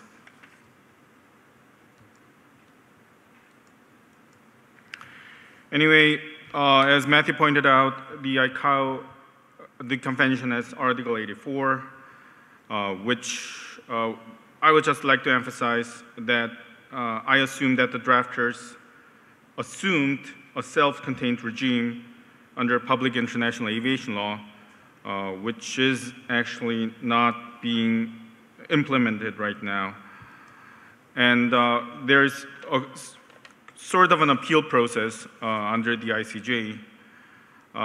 Just want to clear 2 points. One is that these judicial procedures are not available for the resolution of disputes over bilateral air services agreement that many countries have concluded unless all the relevant states agree upon. And there have been draft proposals for the establishment of an international court for air disputes to bring uniformity to the interpretation of bilateral agreements. However, there are no courts such that they had not been implemented. And there are implied powers, Article 54 and 55. Matthew had mentioned it in the ending of his presentation, so I'll just skip these issues. And there are, of course, other optional dispute resolution systems under international aviation law, which is arbitration, of course. You can decide upon arbitration based on bilateral or multilateral agreements. And there's optional jurisdiction from the ICAO Council. So a number of bilateral aviation treaties, they designate the ICAO Council to deal with potential disputes. However, there have been, until today, no such cases. Of course, there are some bilateral aviation treaties designating the ICAO Council as the dispute settlement system. And of course, there could be an arbitration by a chamber of the ICJ, which is, of course, arbitral. And ICAO, under the UN, as a specialized agency, of the United Nations may request advisory opinions of the ICJ, as you all know. So, when this all started, there were, of course, high expectations, and this dispute settlement mechanism was hailed. And however, at least, considering many scholars, there exists a significant amount of opinion that the ICAO Council has been very ineffective in carrying out its judicial functions. However, I would like to emphasize, and I'm of the opinion that there needs to be a more balanced critique of the Council's performance, because on the one hand, when focused on the narrower aspect of their arbitral mandate, it could be regarded that the Council has somewhat failed to live up to the early expectations. However, on the other hand, when looking at the broader objective of resolving interstate conflicts, the Council has performed pretty well. So, I'll just mention the individual critiques that are discussed generally, and find a way to make another critique that there are no issues and we could overcome those issues. There's always this critique that the Council lacks judicial independence. The point is that, of course, as a political body, the members of the Council do not possess a measure of independence of an unbiased, neutral decision maker that one normally expects of a judge. However, there is no explicit provision to that effect in the Convention. Article 15 merely stipulates that no Council members may be actively associated with or financially interested in any air service operation. More fundamentally, the ICAO Council is composed of states, not individuals in their personal capacity elected by General Assembly. In practice, however, the Council has not undergone any serious criticism of its impartiality caused by the absence of judicial independence. Furthermore, the governments on the Council and their representatives may not behave in complete disregard of legal and political constraints. Any decisions must be based by sound arguments, not only in the Council chamber, but also eventually in terms of public justification. The procedures enshrined in the rules and subsequent deliberations ensure some degree of legitimacy. It is also the Council as a whole, as opposed to its individual representatives, that takes a decision. As such, as far as I view it, the Council has tried its utmost to look impartial, even in potentially polarizing conflicts in the past. Ultimately, any wrong decision on the part of the Council would clearly invite an appeal to the ICJ, which would likely overrule the Council's decision, thus delegitimizing it. So I see it that there is actually no lack of impartiality, and equally absent in the Council's judicial competency to deliver judgment through legally sound reasoning and deliberation. There is always this critique, and compared to the ICJ, the International Tribunal for the Law of the Sea, the ICCID, as they require judges or arbitrators to be well qualified with recognized competence in the relevant field of law. The Convention does not prescribe any qualification, not to mention judicial competency for Council representatives. The Council is mainly composed of aviation bureaucrats and diplomats rather than jurists capable of delivering coherent judicial decisions. So as a result, they are not so much influenced by legal discourse as by politics, and the Council cannot be expected to carry out its judicial function and render decisions which the contracting states would perceive to be entirely rule-based and judicially meaningful. And in terms of orientation, the Council may be best characterized as a political organ of sovereign states working in a parliamentary setting. I would also like to emphasize that, however, that the ICAO proved its usefulness by addressing with exemplary diplomatic dexterity on several contentious issues, as the 2001 Gaza International Airport destruction and so on. And it indicates that the Council has been generally reluctant to be judgmental to positively determine that there has been a violation of the Convention and to expressly identify the contract states in the breach. Also, their Article 54, I'll just skip that because it has been mentioned before. So there are also minor critiques such as cost and delay. It costs too much, it's too expensive, and it's too long. And isn't Council reluctant to adjudicate? And also some commenters argue the restricted use of powers. So when you see the usage rate of the Council as a dispute resolution forum, it has been fairly low.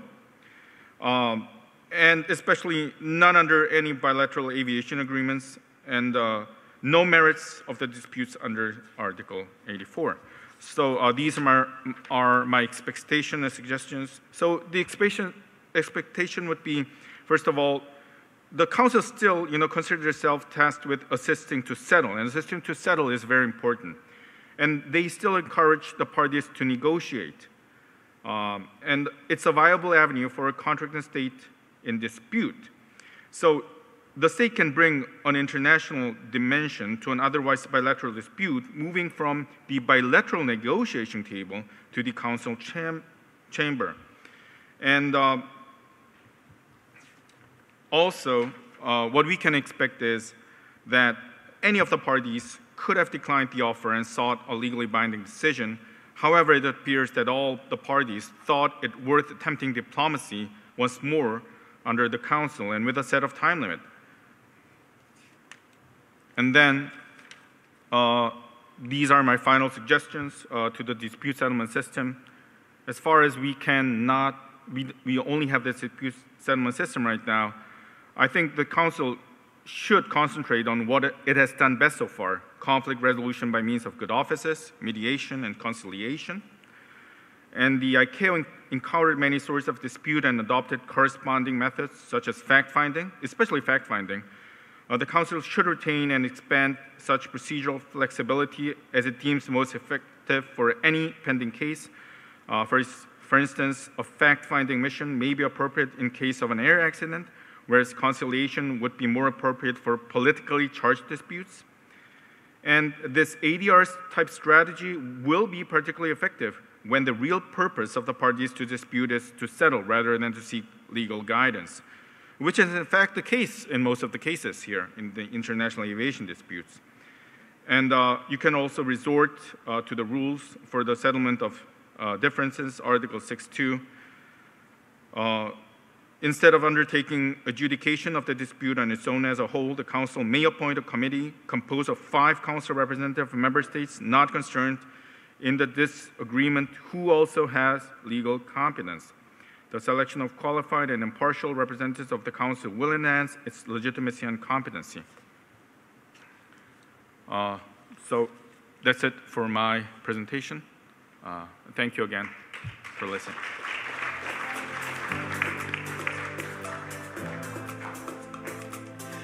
Thank you so much for another pair of effective and complementary presentations on this issue. I'm also glad that you raised the ICJ, because I do think that's the ultimate judicial destination for many actors when we look at this process. We have about 10 minutes left for questions before we have a hard stop for the closing ceremonies of the seminar. Do we have any questions from the floor?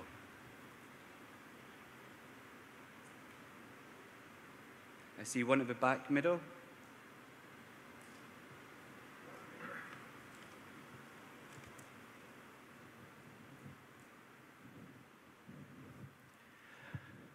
My name is Jamaldin. I am from Uzbekistan, Minister of Transportation, and also I am President Korea Airspace University. Today's and yesterday's seminars sounded very beautiful presentations on carbon emission, what are the plans for the future, as well as the low aviation settlement mechanism and other topics.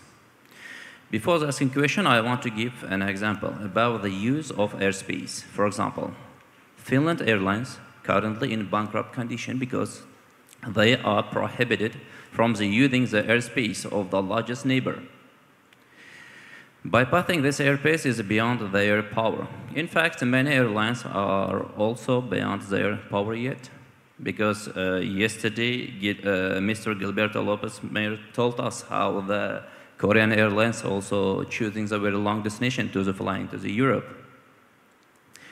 If some companies don't fly to the Russia in order to avoid sanction, others don't use this airspace as a principle, as a punishment, and this leads to the lengthening of the flights as well as an increase in carbon emissions too. That is, our principles are to show the result only on paper, but in real life it's opposite, and it's true.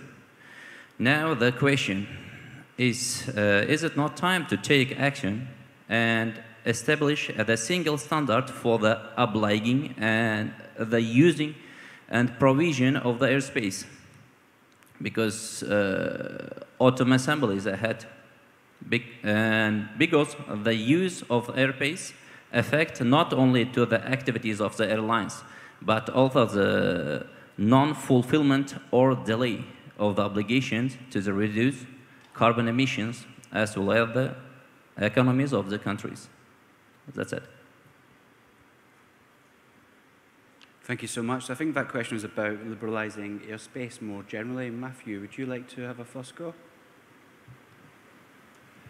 Yes, thank you for your question. In relation with the dispute settlement, and if I can put your question in context of dispute settlement, I believe that something that maybe was not clear in the presentation is that whenever Article 84 or Chapter 18 is invoked, it should be by states. Therefore, airlines cannot invoke the mechanism. It is only states that can introduce or present a dispute before the Council. So if there is any issue with airspace, it is not for airline, it is for states specifically. Thank you. Thank you. And I see we've had a couple more questions. There was one in the front here, and there's one over here on the left. Where's the microphone? Okay. So why do we go here first, and then we'll move over here? Thank you. Thank you. This is Shefali Juneja. I am a representative of India in the ICAO Council. I would like to thank both the legal experts for their very, very informative presentation. And my question is regarding the working of the ICAO Council. And both of the speakers said that ICAO Council, to some extent, has been working more on negotiation rather than dispute settlement. And my question here is that if you look at another UN organization, that is the UN Security Council, which in some ways also looks at dispute management, but has the power of binding resolutions on member states. ICAO, on the other hand, does not have the power of binding resolution on the member state to settle disputes. Do you think this is one of the reasons why ICAO does not go into dispute settlement, would rather like to take it through resolution and negotiation and mediation? Is that the reason? Thank you.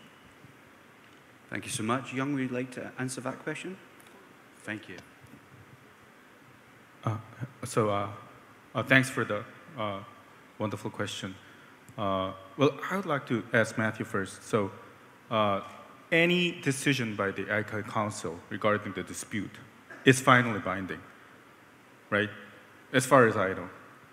It's final and binding unless it is appealed before the ICJ or an arbitral tribunal.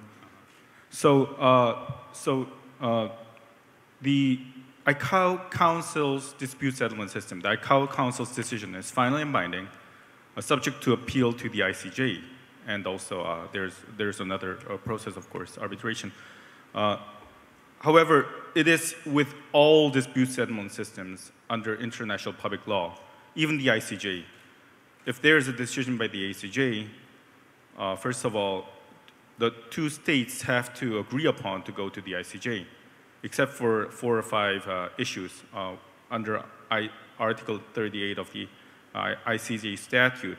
And another issue is when a state does not comply with the ICJ's decision or ICAO Council's decision, the only way to implement is under the resolution of the United Nations Security Council, which is Charter 7 of the United Nations Security Council. And it's really hard to implement it. I don't think there was ever a real case, even under the ICJ's decision, which has been implemented. So, but that's international law. So I think that could be the answer. Thank you. And Matthew, do you have anything to add to this question? No? Thank you so much. Was there another question over here? Good afternoon. My name is Peter Maliboba from AVCAC. I would like to highly commend the speakers for such a well demonstrated exposition of the subject. I must confess that I'm one of those who have been very critical about the role of the Council in its Article 18 functions imposed on it by the Convention. And wondering how a political body can assume dispute settlement rule that would appear to be neutral, objective, and so forth. Particularly being a political body entrusted with the functions of interpretation and application of the Convention provisions, when I'm not aware it has, let's say, a subcommittee or a committee purposely performing those functions. But listening to the second part of the presentation, I got my answer from Mr. Cho, and I'm well pleased with that, and his recommendation that the Council should focus on what it does best, mediation, good offices rule, and so forth. And I think I would highly commend and go by that. I thank you, and please accept my congratulations once more. Thank you. Thank you again for the wonderful question. So, your question was, to summarize, is the political function of the ICAO Council, and so what effect it has, right? Compared to the judicial. I couldn't fully understand your question. Sorry. Yeah, the microphone. It was more of a contribution than a question. Oh, contribution, yes, okay. But I just also wanted to add that, I mean, those functions should be clearly delineated. Exactly. The political So, functions, the administrative functions, and the functions of facilitating negotiations and right. should be delineated from that of the quasi-judicial role that they should play. Thank you. So you've pointed out perfectly that, in a domestic legal procedure, there's always a winner and a loser. So in the domestic court, when the court makes its final rendering, so judgment, there's a winner and a loser. And of course, one of the party is satisfied, but the other party is not. And in international politics, sometimes that's not possible. So the Council, I think, has been functioning pretty well in this political part, because when there's a dispute, there was no winner or loser. Every issue has been politically very much resolved, and I kind of really highly regard ICAO Council's position on letting the parties negotiate and come kind of to a conclusion. And until today, there has been no serious conflict, aviation legal conflicts, I think, disputes that has not been resolved so far. Thank you. Matthew, would you like to add anything? Yes, thank you for your comment. If I may just say something, is that I believe that no matter whether the council is considered to have a judicial or a political function, what I believe is that one of the important aspects is that the dispute settlement function of the council should be carried the most efficiently possible. And I think that in that regard, one way to achieve that is by the modernization of the ICAO rules for the settlement of differences. Thank you. Thank you so much. I think there is very much a natural inclination for the Council to lean towards mediation and consensus rather than decision. We're now at the end of the session. Thank you so much to all of our speakers today for sharing their time and their thoughts with us. I'd also like to thank the audience for their engagement too. It's been an excellent discussion. Thank you so much.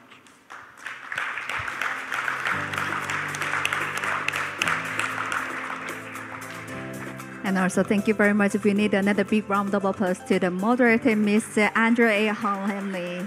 Thank you.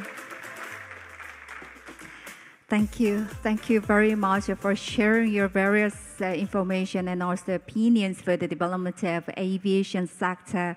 Thank you very much once again. And after a while, we'll start the closing ceremony to wrap up the seminar as soon as the stage is cleaned without any break time. Yes, many attendees have gathered for the first time in a while and had time to discuss about international aviation legislation and think of what policies should be enforced to help recover the aviation industry, which suffers due to the pandemic. I would like to sincerely thank our on-site participants and all viewers from YouTube channel for joining us for this seminar. Then now, ladies and gentlemen, let us begin the closing ceremony. Or we need a little bit time. So, as just waiting for our distinguished guests for the closing ceremony, let us take a look at the issues we have discussing over the past 2 days. Yes, so we had a keynote speech and a session on the first day that we thought about how the difficult situation of aviation industry can go back to normal a little bit faster, yet safety in a time of pandemic, as well as we discussed about the role ICAO should play in the legal aspects of aviation and also discussed the safety and security in the aviation sector. Yes, of course, you can remember the traditional Korean performance and raffle draw we enjoyed together at ICAO's 75th anniversary commemoration banquet were also a very great time for us that united us. And precious opinions and information we shared today. This seminar made an unforgettable time, I think, as we met after a long time because of the COVID-19. So that once more, ladies and gentlemen, to our ICAO, all members and the Ministry of Land Infrastructure and Transport, the Republic of Korea, for making these wonderful times possible, please give a big round of applause.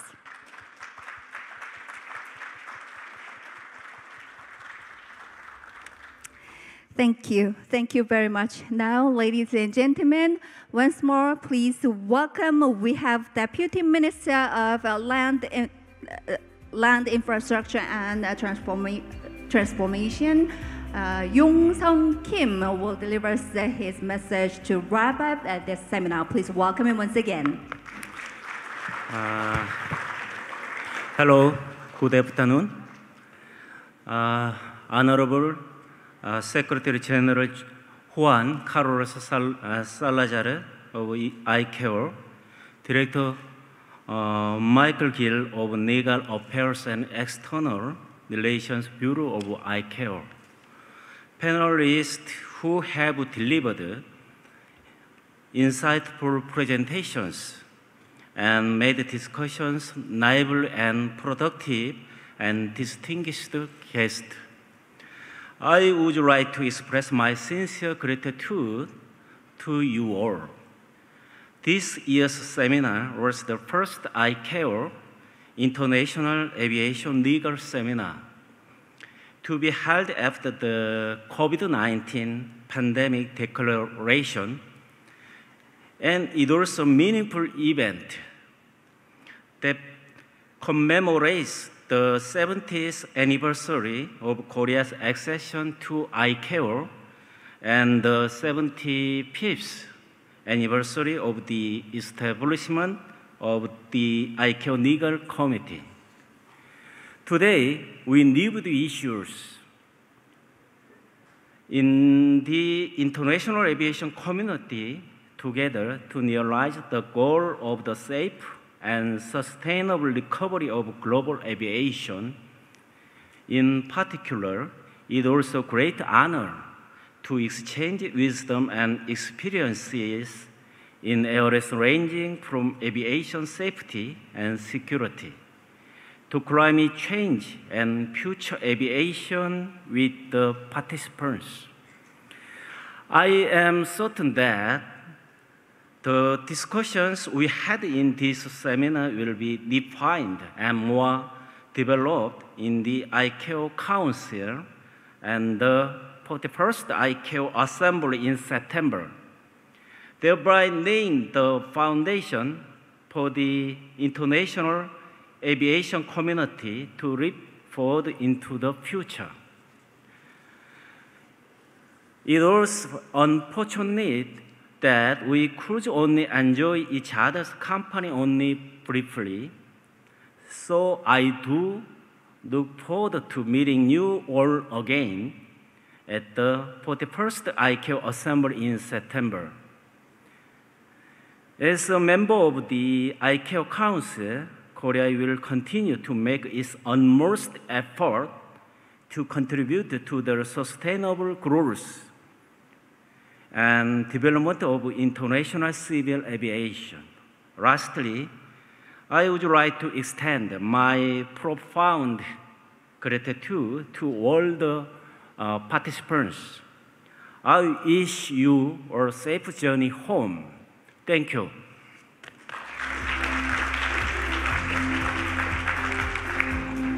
Thank you very much, Deputy Minister Yong-sung Kim, for coming all the way here to thank everyone for their hard work during the last 2 days. Thank you very much once again.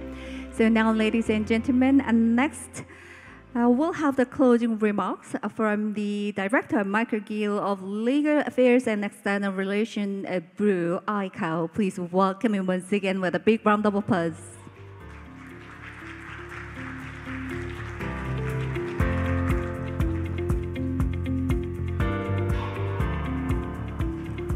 Thank you very much. Good afternoon, ladies and gentlemen, Deputy Minister, distinguished guest, Secretary General. It's a privilege for me just to say a few closing remarks on behalf of ICAO and the Secretariat as we come to the end of what has really been a memorable event for all of us. And I wanted to start by thanking all of you participants for taking part in these discussions so actively. We've seen a high level of interest, a high level of engagement, both on the floor of the meeting and, of course, when we've had the opportunity to exchange informally on the fringes of the event. This has been a hugely successful seminar. We've managed to bring together 900 participants, obviously relying on the hybrid nature of the event, but coming from 114 states. So from a geographic perspective, that really is very impressive. It shows a broad range of different perspectives able to take part in the event. And even in the room here in Seoul, we've had almost 300 participants at different points in the course of the 2 days. So thank you to all of our participants for having been such an active and willing audience.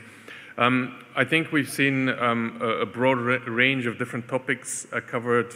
It really shows that the term aviation law covers such a wide range of topics, a wide range of very interesting and challenging issues. So we've seen issues around the recovery from the COVID pandemic, the application of health measures on board aircraft, and how that can impact on the management of unruly passengers. We had a really excellent presentations today on pilotless aircraft. We looked at the issue of cybersecurity. We looked at climate change, support to accident victims, just hearing now on the settlement of disputes function of ICAO, and of course, ICAO's activity in promoting the ratification of air law instruments. A really broad and very rich agenda, and again, I thank you all for having played your part in making those topics so lively. I would like to again thank all of our speakers, both here in present and virtually, sharing their knowledge, their experience, giving up their time, some of them at very inhumane hours when they've been joining virtually. But again, we wouldn't have been able to have such a rich dialogue without them.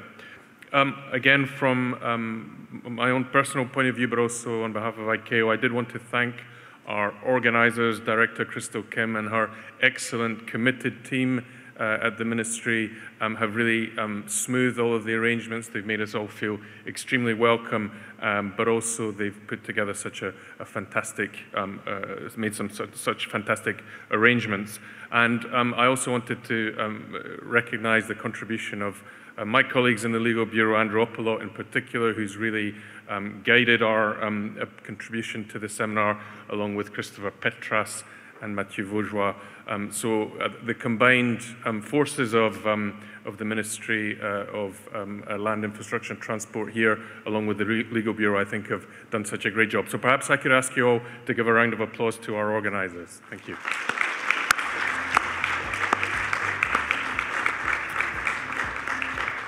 And let me just close then in thanking our hosts generally for such generous hospitality. I've talked a lot about the content of the seminar, but I think the social events have also been particularly rich and memorable. We celebrated the 70th anniversary of the Republic of Korea adhering to the Chicago Convention, but we also celebrated the 75th anniversary of the establishment of the Legal Committee. I'd say in both events in really quite some style, and the bar has been set very high for us to try and continue those celebrations throughout the rest of 2022. I'm always struck here in the Republic of Korea by the way you managed to combine traditional and modern culture and really give it such a distinct flavor, and those events I think will live long in the memory for all of us who were able to participate. So thank you to our hosts for such generous hospitality. I wish you all safe travels home. I wish you all good health, and we look forward to seeing you all very soon at the ICAO Assembly in September, if not on a future occasion. Thank you very much.